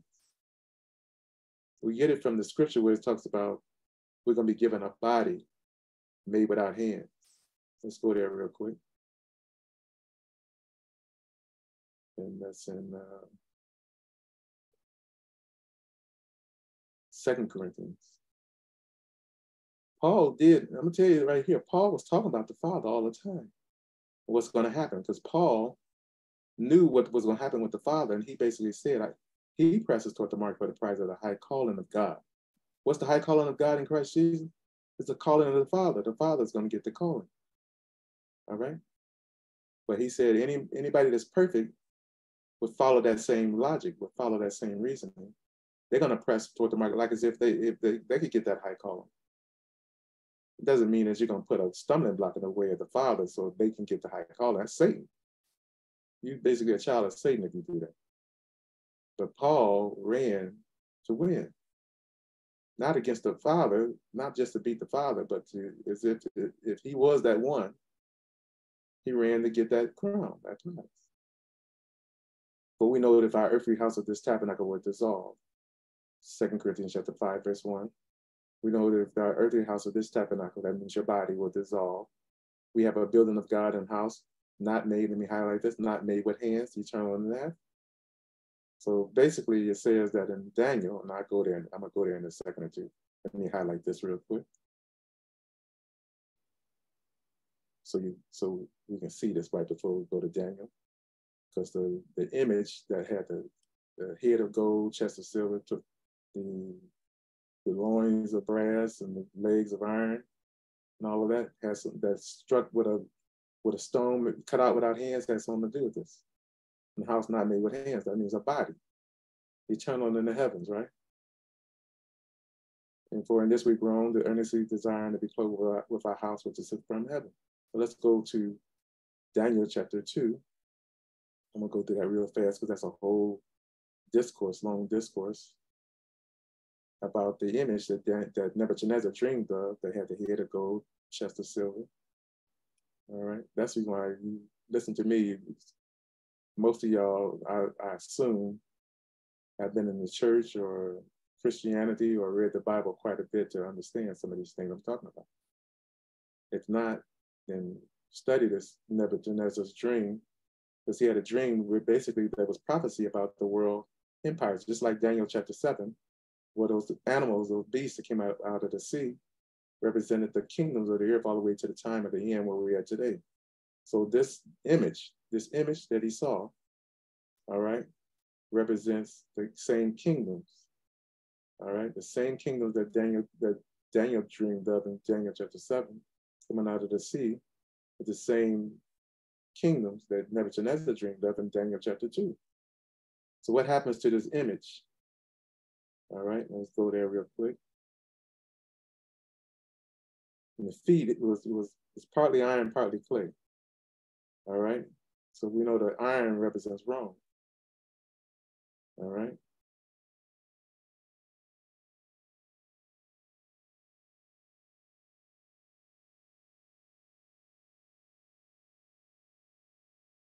Daniel chapter 2, verse 31, thou, King, sawest, and behold, a great image, whose brightness was excellent, stood before thee, and the form there was terrible. We saw that, remember in Psalm 47, Yahweh is terrible that reigns over the earth. But this form there was terrible. The image's head was of fine gold, the breasts and arms of silver, his belly and thighs of brass, the legs of iron, and feet part of iron, part of clay. Thou sawest till the stone was cut out without hands. Let me highlight this. Stone was cut out without hands, would smote the image on the feet that were of iron and clay and break them to pieces. Then was the iron, the clay, the brass, silver, gold broken to pieces. Together and became like the chaff of the summer threshing floors. And the wind carried them away, and no place was found for them. And the stone that smote the image became a great mountain and filled the whole earth. So let me highlight this real quick. The stone that was cut out without hands. What we just read in 2 Corinthians chapter 5, that this earthly house, our bodies, will dissolve. We have a building of God, and the heavens eternal, not made with hands. All right, so let's see. So when it says without hands, it has something to do with death being conquered. So the resurrection is death being conquered. So if your earthly house of this tabernacle will dissolve, that means you die. You have a building of God not made with hands, eternal in the heavens. That means a new body. All right. So what this is talking about, what defeats this image, is death being conquered, death being defeated. The last enemy that should be put up under Yahweh's feet in the heavens is death. All right, the last enemy to be defeated and put up on his feet is death, and destroyed is death. So thou sawest till the stone was cut out without hands, which smote the image upon his feet, which were of iron and clay, and break them to pieces. See that? So the stone that was cut out without hands has to be this one that's coming. The stone which the builders rejected has become the head of stone on the corner. So it's not only talking about Yahweh. Remember, Yahweh is a prophecy about the Father. And they rejected him, but the stone which the builders rejected has become the headstone on the corner. So Yahweh became the headstone of the church, the body of Christ, reigning in the earth.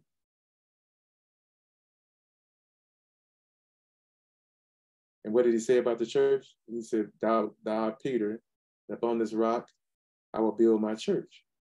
And the gates of hell, that means the gates of the grave, shall not prevail against it. That means whatever this gate is, that has something to do with death, shall not prevail against his church. That means the last enemy that should be defeated in Yahweh is death. So thou sawest till the stone was cut out without hands, which smote the image upon the feet, which were of iron and clay, and break them to pieces. He gives the interpretation, but we're not going to go there. But it's to show that this stone cut out without hands has something to do with an eternal body. All right, so what eternal body does this have something to do with?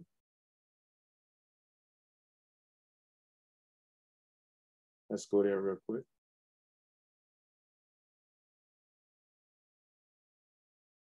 So it has something to do with an eternal body, death being defeated.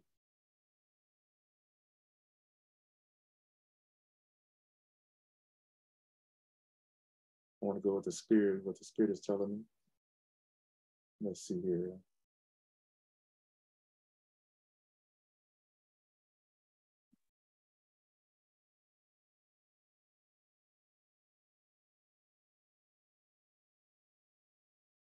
Remember in 2 Kings chapter 13, that this man that's on the earth is flying around like Superman, that comes out of the sea of people. He's not flying, he's not coming from heaven, but he's coming out of the earth, out of the sea of people. That's what makes that the whole chapter kind of confusing for a lot of people that read it, because we're waiting on Yahweh to come down from heaven like the angel said in Acts chapter 1. But this is another thing going on. This man's coming out of the sea. That means out of the sea of people. And what happens is that the man that's being chased down by the nations that were fighting one another, then when they see him and hear his voice, they come to fight him. Okay? It says that the man formed a mountain in the air, graved the mountain, and flew up upon it. We know that mountain was Mount Zion, that he graved up in the air and flew up upon it. All right? And right here in Isaiah chapter 25, verse 6 says, and in this mountain shall the Lord of hosts, Yahweh of hosts, make unto all people a feast of fat things, a feast of wine on lees, a feast of fat things full of marrow, of wine on lees well refined. And he shall destroy in this mountain the face of the covering cast of all people, and the veil that is spread of all nations. So on this mountain that he formed in the air in 2 Kings chapter 13, he's going to destroy the face of the covering cast of all people. What is that? What is that covering cast? What is it? Verse 8, he will swallow up death and victory. Who is this going to swallow up death and victory? Yahweh of hosts, the Most High. The one we just read about reigning over the earth in Psalm chapter 47. Why is he looked at as being terrible? Because he swallowed up death and victory. So I'm going to highlight this. Yahweh of hosts is the one that does this. All right.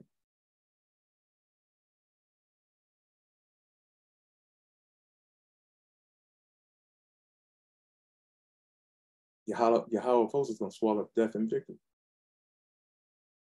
Okay, let's go back what we just said.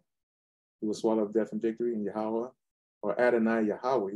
Whenever you see this word Yahweh, which is God, all caps God, all right, and I'm going to highlight it real quick.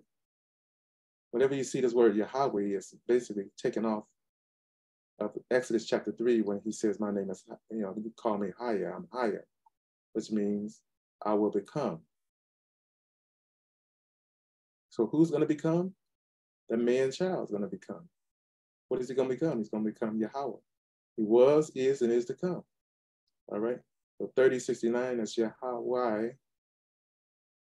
Yahweh. There's no V in really Paleo Hebrew. So what it is Yahweh. That V is a W sound, Wah. That E right here is a Yah. Just like in Paleo Hebrew, Yahweh, this is Yahweh.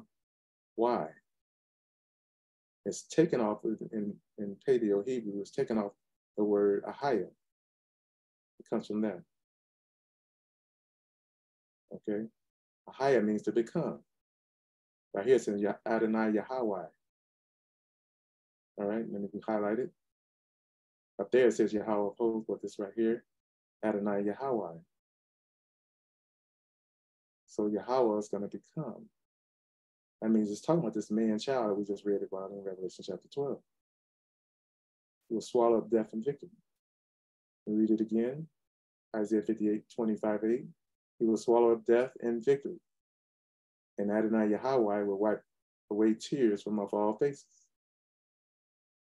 And the rebuke of his people will he take off from off all the earth, for Yahweh has spoken it. So let me highlight that. Because his people got a rebuke on them over all nations. Everywhere you go, everybody hates these people. All right, let me highlight it real quick. So I'm going to take you to another place to prove that this one is the one that sits on the throne.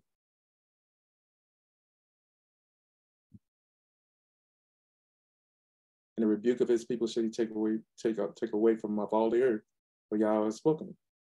But earlier it said he will wipe away tears from off all faces, right?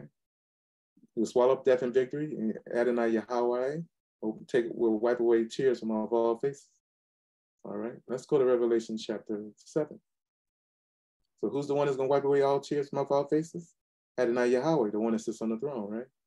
So this one that wipes away all tears from off all faces has to be the one that overcomes death for us.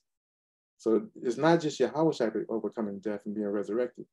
This death that's got to be overcome, it has to be done for the whole body of Christ. And the one that does this is the one that sits on the throne. Because basically we're in him in the latter days. You remember Yahweh said, I'm in the Father and the Father in me. Okay? So something got to happen for somebody that's in the body of Christ that has to do with overcoming death. For it to be permanent for all the members, all the members of the body.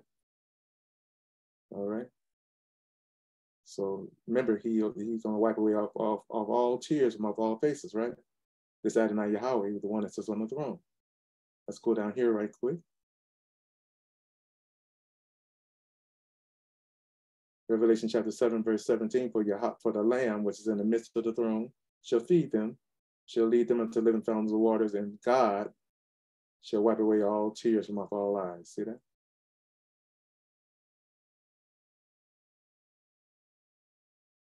Let me highlight it for you. The Lamb is going to be in the midst of the throne. It'll be around the throne.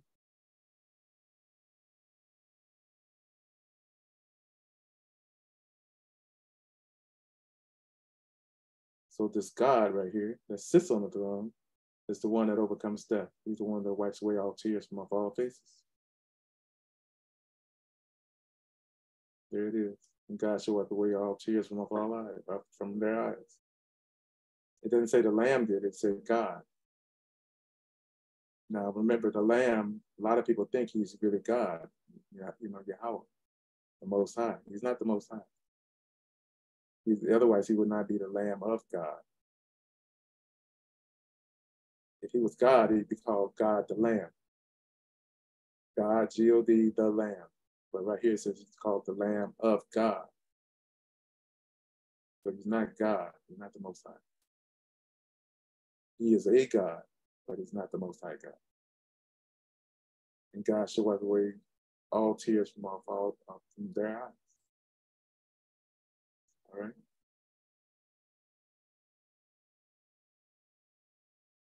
So this is this God that we're waiting on. We're not waiting on the Lamb. The Lamb is waiting on him to basically put death under his feet. All right? The Lamb is waiting on Yahweh to put death under his feet for the whole body of Christ.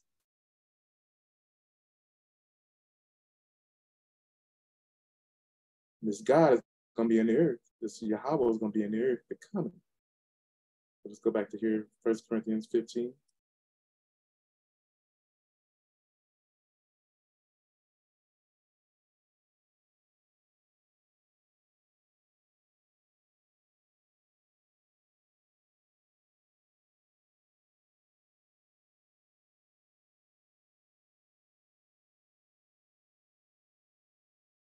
And so it is written, 1 Corinthians 15, 30, 45, and so it is written, first man Adam was made a living soul. Let me highlight this for you. So Adam, the first man that was created, was made a living soul. Let me highlight that real fast for you.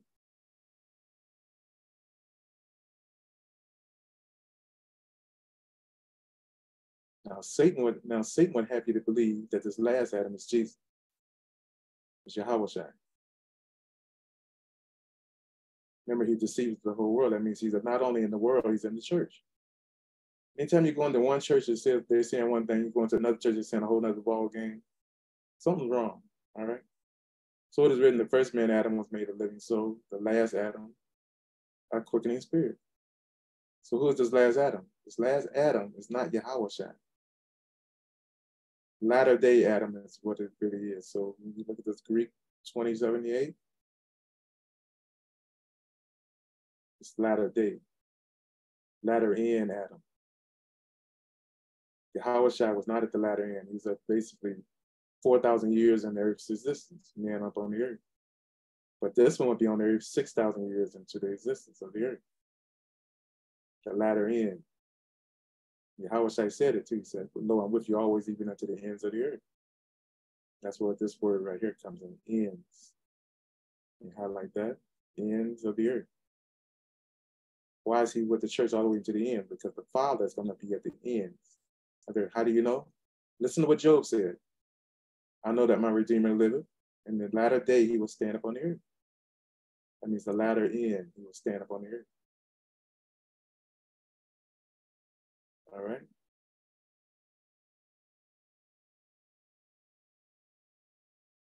So the first man, Adam, was made a living soul. The last Adam, a quickening. What does that mean to be a quickening spirit? That's what I said, he's a trip. This is something like, you can't even make a comic book off of something like this. Somebody that can be in every place at the same time. And while he's not becoming, not why he hasn't become yet, he's in, how can I put it? He's Yahweh in heaven. But when he becomes, he's going to be basically a human being everywhere at the same time. Now, just think of that. A human being that's a spirit. A human being that is a spirit. Remember when Yahweh showed up and showed himself to his disciples? Let me see if I can find that real quick. When Yahweh showed up to his disciples and came into the room when they had it bolted, locked shut for fear of the Jews. Let me see, where is that at? Is that in the book of John? He came in there because he entered into the fourth dimension and came back into the third dimension. They were afraid because they thought they saw a spirit. He basically tried to reassure their hearts. He said, "The spirit does not eat and drink as you saw me eat and drink." Let me see if I can find it real quick. John 20, resurrection.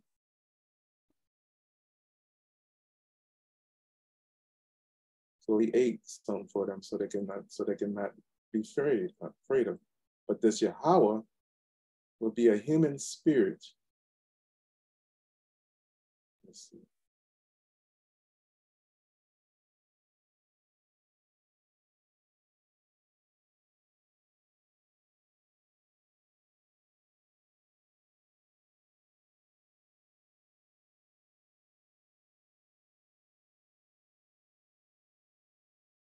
There's probably, let's go to Luke real quick.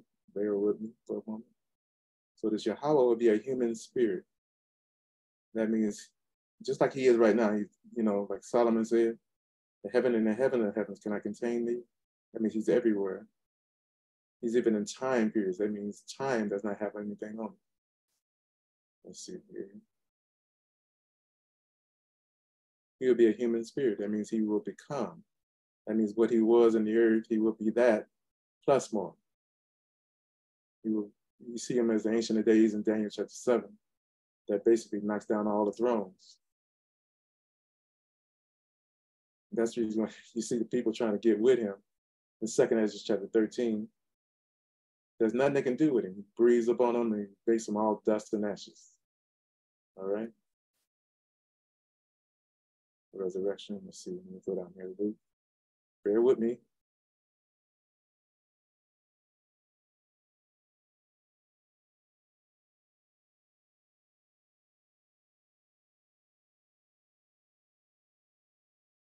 Here it is. And as they, Luke 24:36, and as they spake, Jesus himself stood in the midst of them and said unto them, peace be unto you. But they were terrified and affrighted and supposed that they had seen a spirit. See that? Let me highlight this for you so you can see it. So what was Jesus raised? What was Yahushua raised as? He's raised as a body, physical body, not a spirit. The one that's going to become a quickening spirit is Yahweh. Remember, he told the woman at the well, God is the spirit, and they that worship him must worship him in spirit and in truth. So they supposed that they had seen a spirit. They were affrighted, terrified. And he said unto them, why are you troubled? Why did thoughts arise in your hearts? Behold my hands and my feet, that is I myself. Handle me and see, for a spirit has not flesh and bones as you see me have. Let me highlight that real quick.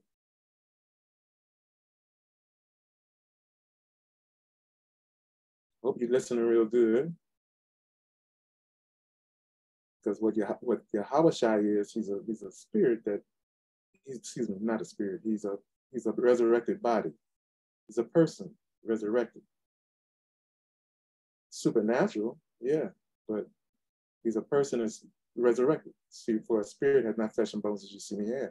That means Yahushua has flesh and bones. See that? And when he had thus spoken, he showed them his hands and his feet. And while they yet believed not for joy and wondered, he said unto them, have you heard any meat? Have you heard any meat? Is there any meat in here, is what he said. And they gave him a piece of broiled fish and of a honeycomb. He took them and did eat before them. And he said unto them, these are the words which I spake unto you while I was yet with you, that all things must be fulfilled, which were written in the law of Moses and in the prophets and in the Psalms concerning me. Then he opened their understanding that they might understand the scriptures.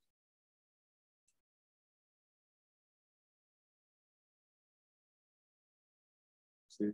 So the fact that Yahushua rises from the dead is a prophecy of this man that's in the latter day, that's going to be Yahweh, basically becoming a quickening spirit. Except this man is going to become a quickening spirit. He's not going to have to die, become a quickening spirit. I use the analogy of a popcorn, a kernel of popcorn, seasoned in a pot with some oil, boiling it, and all of a sudden it goes pop. All right? The oil boiling and the heat and all of that is trouble for him. But what the trouble does, it causes him to pop, become popcorn.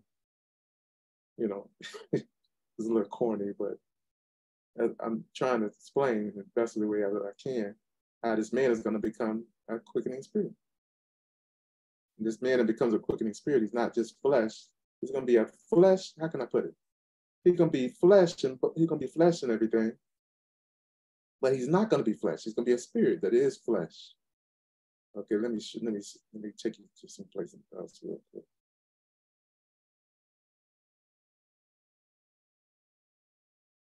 First Timothy. This is vastly becoming one of my favorite scriptures.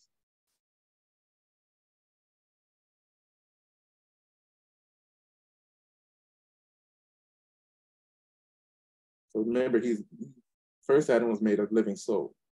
The latter day Adam, I know that my Redeemer liveth, in the latter day he will stand upon the earth. That latter day Adam that Job was talking about, he called him Yahweh, called him his Redeemer. He's not talking about Yahushua. Yahushua played a part in the redemption, But this one that comes in the latter day to put death under Yahweh's feet is the Redeemer.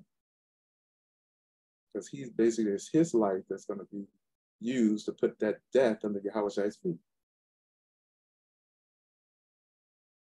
1 Timothy chapter 6, verse 13. I give thee charge in the sight of God, who quickeneth all things. What? Remember, he's made a quickening spirit. Who's the one that quickeneth all things? God. Did it say the Lamb quickeneth all things? No. Let me highlight this real quick. Highlight the whole thing.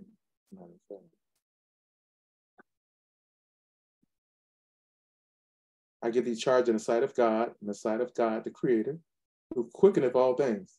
This one that basically comes in the latter days that's going to be made a quickening spirit is going to be in the earth. All right? I give thee charge in the sight of God, who quickeneth all things, and before Christ Jesus, before Pontius Pilate, witness a good confession. It didn't say Christ Jesus quickeneth all things. God is the one that quickeneth all things. You go back there again to 1 Corinthians, and we can real quick. Let's go back there. That God quickeneth all things. So when the resurrection happened, guess who's going to do it? God, the one that becomes a human being. All right, let's see, go back to history. He becomes a human being, but then he becomes a quickening spirit. All right, let's see, 1 Corinthians 15. Like I said, eye has not seen nor ear has heard, neither has it entered into the heart of man, the things that he has prepared for those that love him. If you catch on to this, you will be rejoicing. You smile about this, because this is what's coming for Israel. Like Isaiah 25 says, he's going to take away the rebuke of his people off of all the earth. Are we going to do it? No, he's the one that's going to take the rebuke of his people off all the earth. Because he's going to judge the nations. He's going to be a bad boy. Oh my goodness. All right. You see all nations coming to him bowing down. All right. So it is written, the first man, Adam, was made a living soul. The last Adam was made a what? Quickening spirit. The same word right there in 1 Timothy chapter 6. I give thee charge in the sight of God, of quickening all things. And before Christ Jesus, which Christ Jesus is basically what does a good confession for Pontius Pilate. Christ Jesus is not quickening us. The one that does the quickening is a quickening spirit. What do you mean quickening spirit? The same spirit that Yahweh was talking to the woman at the well, said God is a spirit, and they that worship him must worship him in spirit and truth. But he becomes a human being and becomes a quickening spirit. He comes into humanity because it uses him as an example of Adam. The first man, Adam, was made a living soul, like we just saw right here, 1 Corinthians 15:45. The first man, as it is written, the first man, Adam, was made a living soul. The last Adam, a quickening spirit. And right here, it says was made. Notice it's in italics, that was made. I didn't even highlight it. It's just to show you that it's in italics. That means it wasn't in the original. That was made was not in the original writings. So the way it's written, the way it should be written, is the first man, Adam, was made a living soul. The last Adam, a quickening spirit. That was made, remember, it was cut out without hands. It's not without, he wasn't made.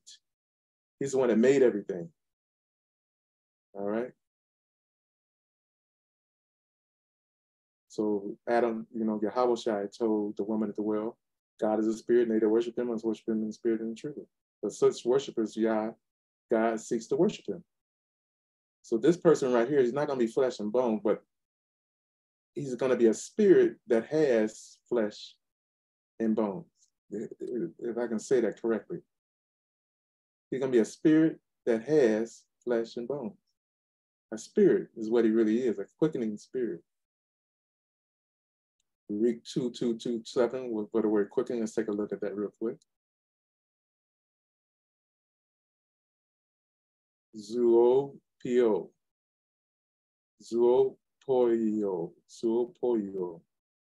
All right. To revitalize. Literally, figuratively, to make alive, to give life, to quicken. But who's the one that gives life and revitalizes? It's the one that made life in the very beginning. It's Yahweh. So this person is really going to be Yahweh himself. The same one that brought Lot out of Sodom and rained fire and brimstone from God out of heaven. from Yahweh out of heaven. The same one that basically led Moses or Noah to build the ark and then shut the door of the ark and then caused it to rain and basically brought judgment upon the earth. After he did that with Lot and Sodom. Noah and Lot. So this one, that this Son of Man that's revealed in the latter day is this quickening spirit person right here. He's the one that's revealed. All right. This is the one that's going to be revealed.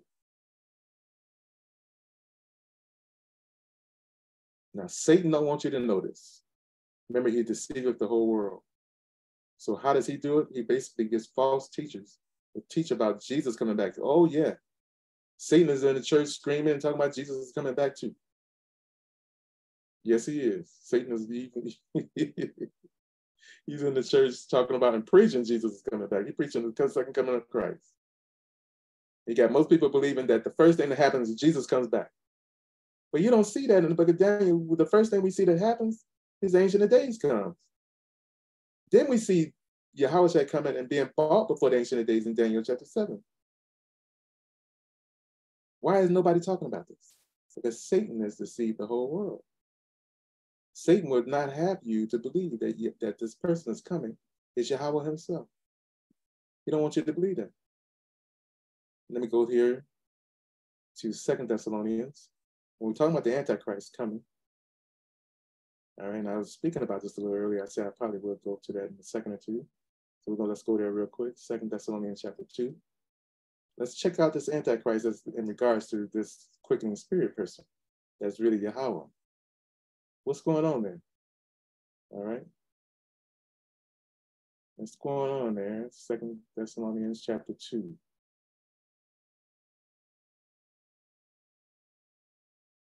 Let no man deceive you. Check 2 Thessalonians chapter 2, verse 3. Let no man deceive you by any means, for that day shall not come except that come a fall on the way first, and that man of sin be revealed, the son of perdition. That word perdition means destruction. All right. So what happens when Satan is kicked out of heaven, the dragon is kicked out of heaven? He comes down here immediately and he possesses this man of sin. He already has him ready, but he possesses him. That's the Greek 684, it means destruction, perdition. Presumed ruin or loss, physical, spiritual, damnation, destruction. All right, son of destruction. I think there's a movie out now, I want to see it, called Oppenheimer. All right, about creation of the atom bomb. I want to see that. I saw the special on TV the other day about Oppenheimer. But he's the son of destruction, this man of sin. I'm not saying Oppenheimer is a man of sin, the son of destruction. I'm not saying he isn't either. I'm not saying either way. That's not my topic at the moment. All right. The man of sin be revealed. So you got two people being revealed in the latter days. You got the man of sin that's going to be revealed, and then you got the Son of Man, which is the man that's going to become a quickening spirit, which is Yahweh, is going to be revealed in the latter day.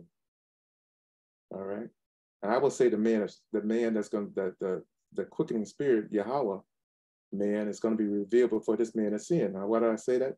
Because what happens is when the quickening spirit Yahweh is revealed, he's going to be caught up to God in heaven eventually. He's going to ascend, like Psalm 47 says. When he ascends, he's going to kick Satan out of heaven. What happens when Satan is kicked out of heaven? The dragon. He comes down here, possesses this man of sin, and he's going to be destructive because he knows that his time is short. He's going to have a lot of destruction in his heart because he wants to destroy everything as his time is short. That's when I say the Son of Man that's in the latter day, the man that's going to become the quickening spirit, Yahweh himself, the Almighty, is going to be called up first into heaven. Is going to kick the dragon out of there.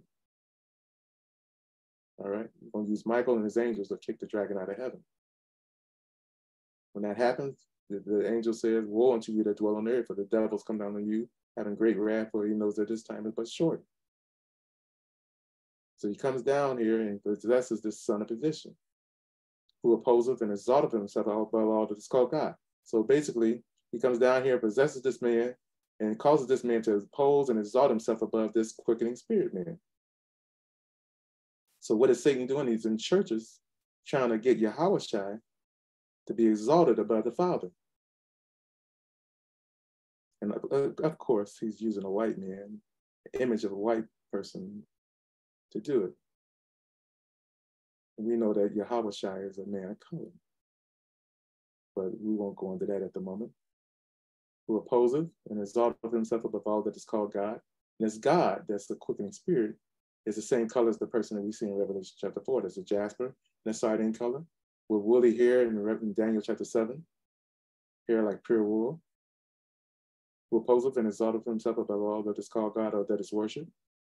He's going to oppose and exalt himself above this man that got caught up into the throne, to the heavens. Because this man is called God and he's worshipped. So that he is God, sitteth in the temple of God, showing himself that he is God. He's going to try to take his place. He's Antichrist. All right? Or vicar of Christ. That means a replacement of God. Right now, the vicar of Christ is the Pope. What the vicar of Christ does, he basically is trying to exalt himself above Christ. At the same time, when saying Christ is God, he's trying to exalt himself above him. He's basically making himself Christ. Because he's the vicar of Christ. He doesn't deny Christ is God. Christ is, as a matter of fact, he says Christ is God. And then puts himself in the place of Christ at the same time. He says Christ is God, the Most High, and then says he's the vicar of Christ, which means the replacement of Christ. See that? What happens when he sees the Father go up there to heaven and basically take over? When he sees the man that's going to be the quickening spirit, what happens when that happens? Then he's going to want to be him too. Then he's going to exalt himself above him. So let's read that. He will oppose and exalt himself above all that is called God or that is worship, so that he is God, sitteth in the temple of God, showing himself that he is God. So right off the bat, right now he wants to be above Christ. As soon as he sees this man that's God, that's really God, he's going to want to be above him. Remember you not then when I was yet with you, I told you these things. Verse 6, and now you know what was supposed that he might be revealed on this time.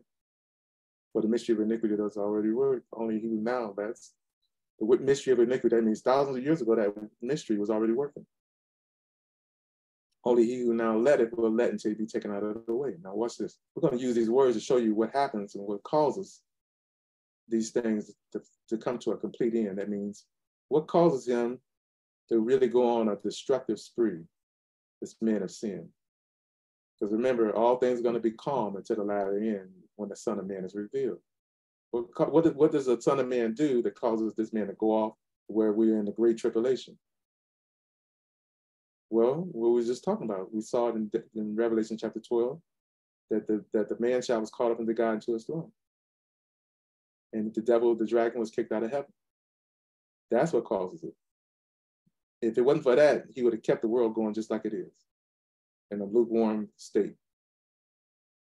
Revelation chapter 3, it speaks about Yah basically wanted that last day church to be hot or cold, not lukewarm. That Satan wants it to be lukewarm. That's where we're at. We're in a lukewarm position so that Satan won't get kicked into the lake of fire.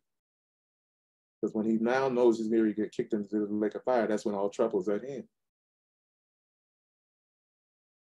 So for the mystery of iniquity that already worked, only he who now let it will let until he be taken out of the way. Now watch this. We can use this word right here to show you what's going to happen. To who's taken out of the way? It's the one that's letting will let until he be taken out of the way. Who's this one that's letting until he gets taken out of the way? All right. And the word that we're looking for is ganomahi. It's the same word it means to become. Let me see, I think it's 1096. He's taken out of the way. There it is. Yep, ganomahi. So what happens? What happens? And you can just look at the word, the meaning of these words, even in the Greek, and find out what takes place while this one that's letting will let until he gets taken out of the way. So it's really Yahweh is letting, because he's becoming. Now let's look at the meaning of this word ganomahi. Prolong the middle form of a primary verb to cause to be. See that? Let me highlight that.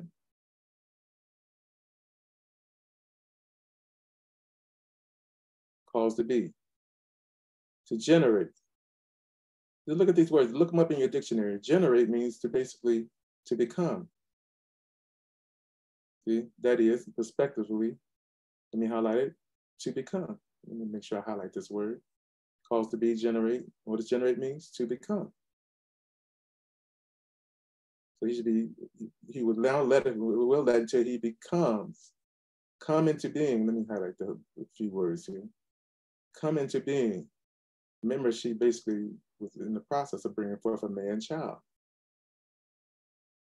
Right? Become, come into being. So basically what's happening is this man-child that's being brought to pass by Israel in her captivity is coming into being. And basically he will let until he comes into being. What happens when he comes into being? He ascends, he goes into heaven. He's caught up into God and to his throne. That's when I said that a lot of people think that's Yahweh Shai. That happened 2,000 years ago. But remember, when you look at Revelation, the first chapter, so these are the things that yet to come to pass. That means it hadn't happened yet. That means the woman that brought forth the man-child hasn't happened yet, even though Yahweh Shai, it looked like Yahweh Shai. But Moses looked like Yahweh Shai too. Yahweh Shai looks like the Father. So Yahweh Shai, it happened to him, but really he was pointing toward the Father that's to be in the latter day. The latter day Son of Man, which is the Father. So he will now will let until he be taken out of the way. That means till he comes into being. What happens when he comes into being? That means he becomes Yahweh. All right? He becomes Yahweh. So that means there's a time when he's not really Yahweh. All right? There's a time when he doesn't even know who he is. Because Yah kept him secret. In Psalm, what is it, Isaiah 49? He kept him secret. He hid him. All right? Let me show you something in Revelation before we end this Bible study. Hope you're finding it as a blessing. But Satan doesn't want you to know this. No. Because remember, he wants everything to continue on lukewarm. And I hate to say that this lukewarm to be looking for Yahweh Shai, not waiting on the Father. The Father is the King of the kingdom. No, Yahweh Shai is the King of the kingdom. Oh boy. Yahweh Shai is a Melchizedek priest. All right. So when we see the war called Armageddon get ready to happen, what happens there? Let's see here. We're going to look for this word going on here. All right. When the seventh bowl is released into the air, the seventh vial of wrath is released into the air. So you got 7 bowls of wrath. We can see the Euphrates drying up in one of the bowls, and guess what? Euphrates is dried up, and pretty much it's really something else. So one of these bowls let me see, where is that at?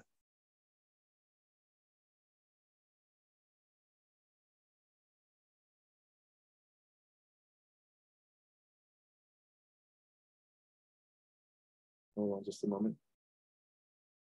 There it is.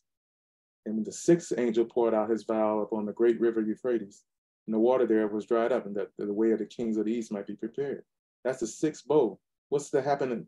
How many bowls do we have left to go? One more. So the 6th vial says that the Euphrates be dried up. Go type in your search engine, the Euphrates River, what it looks like right now. It's dried up.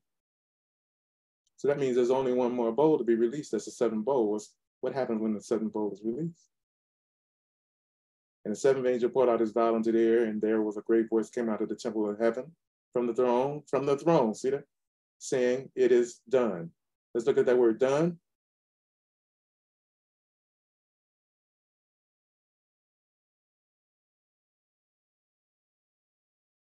Guess what? What word is that? Genomahi, to become. So in the 7th vial, Yahweh, the quickening spirit, the one that's really Yahweh made in flesh, that becomes a spirit, a quickening spirit, becomes. See that? Genomahi, to become. come into being.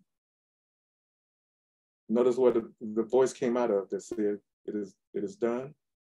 Let me take you there real quick. What does that voice come out of? It comes out of the throne.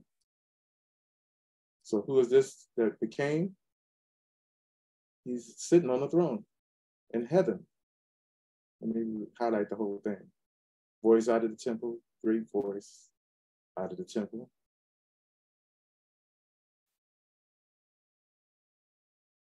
Highlight to make sure you get this and see this if you're not looking at the Bible. And great voice out of heaven, out of the temple of heaven, from the throne, saying, it is done. So he's sitting on the throne. Who's sitting on the throne? The man-child is sitting on the throne up in heaven and said, it is done. See? From the throne. Not from the midst of the throne, from the throne, sitting on the throne. What happens? He judges the great city Babylon. Because what we got next is Revelation chapter 7, the judgment of Babylon, a great whore. So this is the one that's going to take away the reproach of his people off all the earth. This one that basically is the one that is the quickening spirit that raises the dead. He can throw you back into death. He can raise you up and throw you back into hellfire. Oh my goodness. This is the one. This is the one you don't want to play with. This is the one that does good and creates evil. I would take you there, but I'll say that for another Bible study. He gathered them together into a place called in the Hebrew tongue Armageddon. And the seventh angel poured out his vial into the air, and there came a great voice out of the temple in heaven from the throne saying, it is done.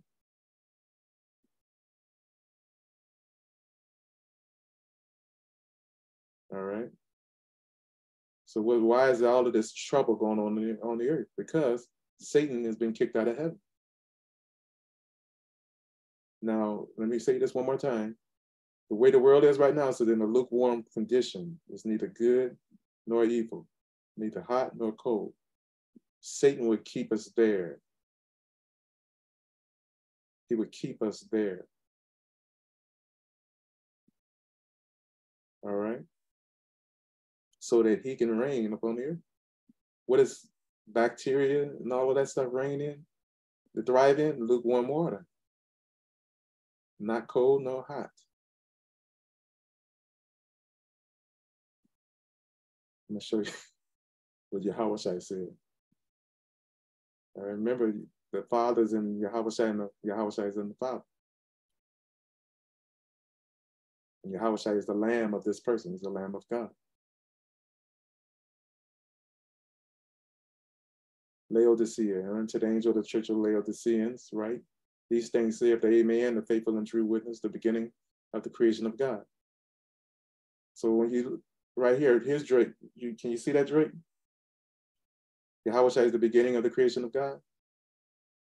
So when you see in Genesis 1:1, when you read it according to the Hebrew, Bereshit, Bara, Elohim, Shamayim, Eretz, that means in the beginning, he created Elohim, the heavens and the earth. The first thing that was created was Yahweh. First thing in all creation that was created was Yahweh, right? How do you know? Because he says it right here. He doesn't lie. What did he call himself? The beginning of the creation of God. What do you mean the beginning? That means the first thing that was created was Yahweh. That means that tells you that he's not God. He's not God. I like I said, I was one that believed that too. But Satan would have you believe those lies. It's part of basically you really right there on worshiping the image of the beast. Worshiping the beast. You're worshiping something that's not God. All right? He's the beginning of the creation of God. Yah created him first. And like I said, Yah put him on. He created Yahweh and put him on, and by putting Yahweh on, he created the heavens and the earth. That's why you see it, by him was all things made that was made. Without him was not anything made that was made. In John chapter 1. See that? Without him was not anything. That means Yahweh used him and put him on like a garment, like a vessel, like a temple or a tabernacle. Put him on. He wore Yahweh Shai after creation and created everything else. Created the heavens and the earth with him. But Yahweh Shai was the first thing he created and then put him on and created everything else. The heavens and the earth. So let me read that again. These things saith the Amen, the faithful and true witness, the beginning of the creation of God. That means he was not God. He's the beginning, the first thing Yah created. I know thy works and that thou art neither hot nor cold nor hot, excuse me. I would that thou wert cold or hot. So then, because thou art lukewarm and neither cold nor hot, I will spew thee out of my mouth. And Satan's doing some work there. He's got the whole church, the body of Christ in the latter days, lukewarm. How did he have them lukewarm? With false teaching. One of the false teachings is what I just highlighted right here, that Yahweh Shai is God. That he's the Most High. That's one of the false teachings. And Satan would have you to believe that about Yahweh Shai, that he is the Most High. Because it's a lie. Satan is the father of lies. John 8, what is it? John 8:44. Saying that Satan is father of lies. All right? John 8:44, I think it is. Satan would have you to believe that lie that Yahweh Shai is God or Yahweh the Most High. He would have you to believe that. He'd be right there in the church preaching it. Yahweh Shai is God. As long as it's a lie, it's cool with him. Because a lie is what's going to promote Satan. But if it's the truth, it's not going to promote him. You know, the whole world's worshiping Yahweh Shai as God. All Christianity is. Something wrong with it, right? I'm telling you, something not right there. Broad is the road and wide is the way to lead to destruction, and many there be to go in there. All right. So then, because thou art lukewarm and neither cold nor hot, I will spew thee out of my mouth. Because thou sayest I am rich and increase with good, okay. Rich and increase with good, have needed nothing. And this is another thing got most people lukewarm. Because thou sayest I'm rich and increase with goods, have need of nothing, and knows not that thou art wretched, miserable, poor, blind, and naked. I counsel thee to buy of me gold tried in the fire, that thou mayest be rich, white raiment, that thou mayest be clothed, that the shame of thy nakedness does not appear, and anoint thine eyes with eye salve, that thou mayest see. As many as I love, I rebuke and chasten. Be zealous, therefore, and repent. Don't argue with Yahweh Shai about this. Be zealous, therefore, and repent. Behold, I stand at the door and knock. If any man hear my voice, open the door, I will come in to him and sup with him, and he with me. All right? To him that overcometh, will I grant to sit with me in my throne, even as I also overcame and sat down with him, my Father, in his throne. So who is this right here? That overcometh and sits down with Yahweh Shai in his throne, even as he overcame and sat down with the Father in his throne. That's the Father, the one that's the Ancient of Days, the one that becomes a quickening spirit. He's going to be in the church, especially this latter-day church right here, Laodicea. That Satan wants to keep lukewarm, not hot or cold. To him that overcometh, will I grant to sit with me in my throne. All right? Even as I also overcame and sat down with my Father in his throne. What throne does Yahweh have? He purchased with his blood the throne of David. But remember, Yahweh is coming out of, what is it called? Jeconiah, which Yahweh put a curse on him and on his seed after him. That no man of his seed will sit up on the throne of David and prosper. So the only way that Yahweh can sit up on that throne and prosper is the Father sits up on that throne. Why? Because it's the Father's throne in the first place.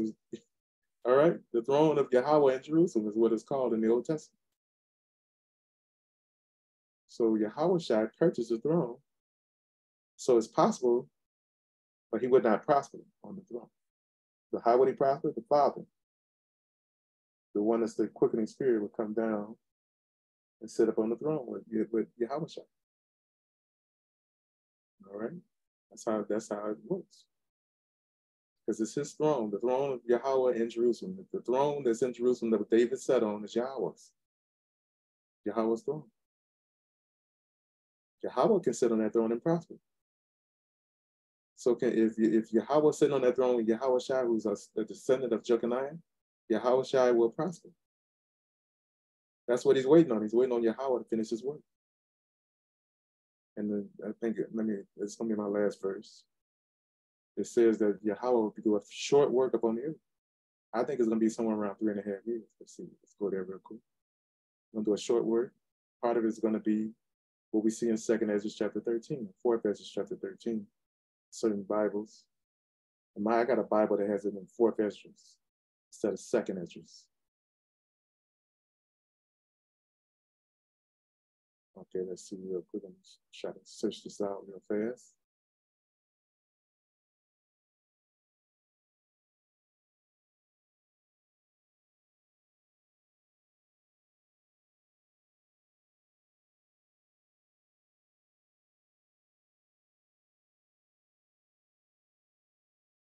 Hold on just a moment.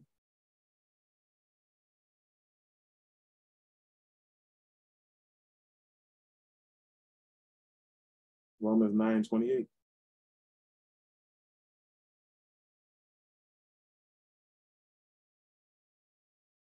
So a lot of the epistles, like Paul and all of that, he wrote about this Yahweh coming down. He knew what was going on. When we was to sit and talk to Paul, and he was still on the earth today, he basically be saying, man, y'all don't know Yahweh's coming? That's all I wrote in there in those epistles. For he would finish the work and cut it short in righteousness, because the short work will Yahweh make up on the earth. Let's see. Romans 9:27 says, Isaiah also cried concerning Israel, though the number of the children of Israel be as the sand of the sea, a remnant shall be saved. So the number of the children of Israel is going to be at the sand of the sea, but only a remnant shall be saved. For he will finish the work, cut it short in righteousness, because a short work will Yahweh make upon the earth. I think it's going to be like, once he becomes Yahweh, who he is, or once he overcomes death, put it that way. I think death got to be overcome first. Once he overcomes death, it's going to be like an Elijah the prophet. And I think he does say that I'm seeing you, Elijah the prophet. And he's talking about the spirit of Elijah is going to be in this person that we're going to see as Yahweh. The spirit of Elijah is going to be on him. All right? Behold, I seen you, Elijah the prophet, for the coming of the great and dreadful day of Yahweh. You should turn the heart of the fathers to the children, the heart of the children to the fathers, lest I come and smite the earth of the curse. So basically, he overcomes death. He's in the earth. They start fighting against him. He's like a prophet for his people. He's gathering his people. They start fighting against him, and he destroys the nations. As we see in 2nd Ezra chapter 13, he destroys them. But before he destroys them, he ascends into heaven. All right? He ascends into heaven. And that's going to be after the 3.5 years. How long is he going to stay in the heavens? I would say another 3.5 years. But when he comes, he's going to take the church out. The body of Christ is going to basically give people life. He's a quickening spirit. He's going to quicken people to life that are dead. The saints, he's going to quicken the church, the body of Christ. The scripture says the Yahweh will descend from heaven. Notice it doesn't say the Lord Jesus Christ will descend from heaven with a shout. It says Yahweh will descend from heaven with a shout. With the voice of the archangel, with the trumpet call of God, and the dead in Christ shall rise first. They that are still yet alive shall be changed in a moment, in the twinkling of an eye. That's 1 Thessalonians chapter 4. It doesn't say Yahweh is going to descend from heaven. It says Yahweh will descend from heaven with a shout. Remember, he said he will descend from heaven with a shout. In Psalm 47, it says he ascends into heaven with a shout, with the voice of with a trumpet. That word shout means teruah, trumpet. He descends and comes back down with a shout, sound of a trumpet. He goes into heaven with the sound of a trumpet. He comes back with the sound of a trumpet. But when he comes back, he's raising the dead. He's quickening the dead. Those that are still alive, he's giving them eternal bodies. So 2nd Ezra is really, chapter 13, it's really basically got it all in a nutshell. There, it's in a how can I put it? It's in a parable form, but it's right there.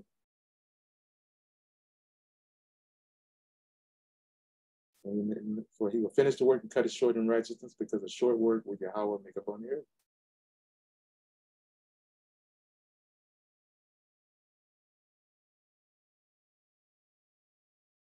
key word is ganomehi, which means he will become. One more place.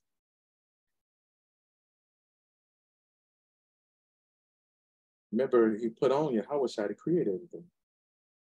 And we see that this manifestation in Revelation chapter 1 is basically him putting on Yahweh.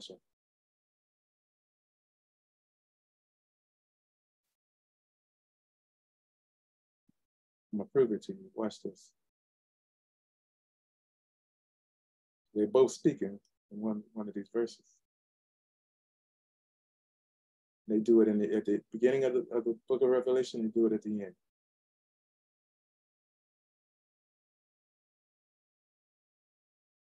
Revelation 1:8. I am the Alpha and the Omega, the beginning and the end. Who is that speaking?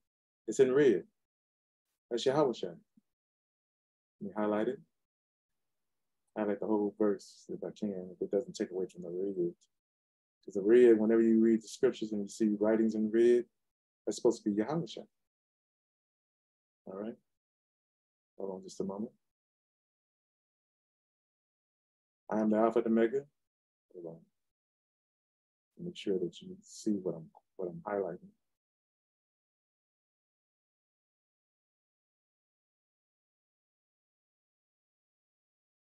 I am Alpha and Omega, the beginning and the end. All right. So Yahweh has a beginning and the end. He's the Alpha and Omega. All right. Yahweh doesn't have a beginning nor an end. Saith Yahweh. See that?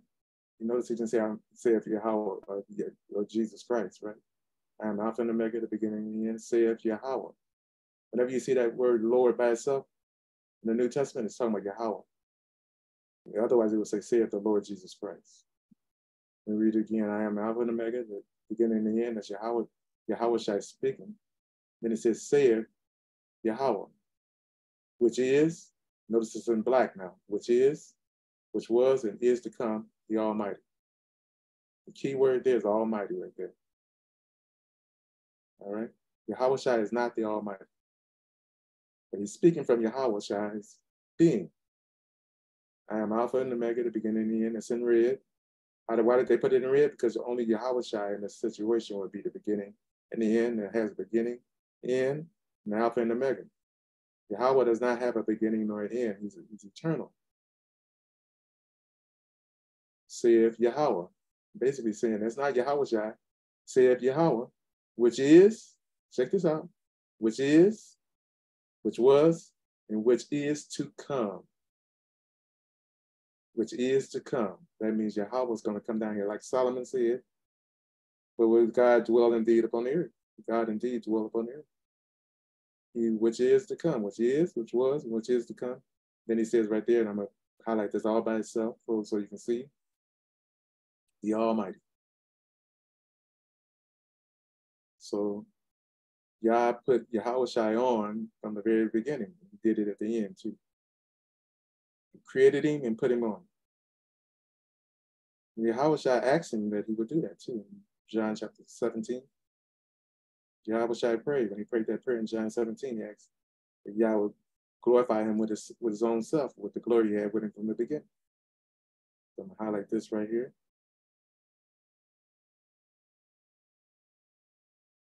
The Almighty. Who is the Almighty? El Elyon, the Most High. Is that Yahweh? No. That's a mistake I had. The devil had me deceived too. One more scripture. Make sure you get this real serious point. Like I just said, I don't want to quote a scripture and I can't pull up and bring it up and show you where it's at. But Yahweh prayed that Yahweh do it. Yahweh would do that too. What did he pray at? John 17. John 17, verse 5. And now, O Father, I'm going to highlight it so you can see where it's at. You give people, especially the devil's children, no excuse. The devil has children too, yo. Yes, he does. He has people. All right, so to give him no opportunity. And now, O Father, glorify thou me with thine own self. Let me read that again. Now, O Father, glorify thou me with thine own self, with the glory which I had with thee before the world was. So what did Yahweh do in the beginning? Genesis chapter 1, verse 1? He created Elohim. And then he put him on and created everything else. So what we just saw in Revelation chapter 1, we saw Yahweh speaking from the voice in the body of Yahweh Shai. He put Yahweh Shai on right there. He did it in the Old Testament in Genesis. He did it in the last book of Revelation. Put Yahweh Shai on. I hope you're getting this. I hope you understand it. I pray your understanding is opened by the Holy Spirit of Yahweh. That he bless you with this. That it becomes a blessing unto you. That you can see the blessing that's in Yahweh coming down. That there will be no haters of the Father, as there was always throughout history among our people. All right? That you will be glorified with the Father. I pray that in Yahweh Shai Mashiach's name. Amen. All right, everybody. If you want to study this again some more, like I said, I get a kick out of this, what Yahweh's given me to study. All right, and to teach. When I was filled with the Spirit, there was a man standing there, and he was older than Yahweh Shai. And I knew it was Yahweh himself. But I didn't know how it was. But I was filled with the Holy Spirit and got a revelation from Yahweh about the man that's coming. Did I see him? Yes, I saw him. I've been seeing him all along. All right? I've been seeing this man all along. But I'm going to let you go for right now. We'll see you next week, if y'all willing. Look for us to see you next week. By Hashem, Yahweh Shai Mashiach. Amen.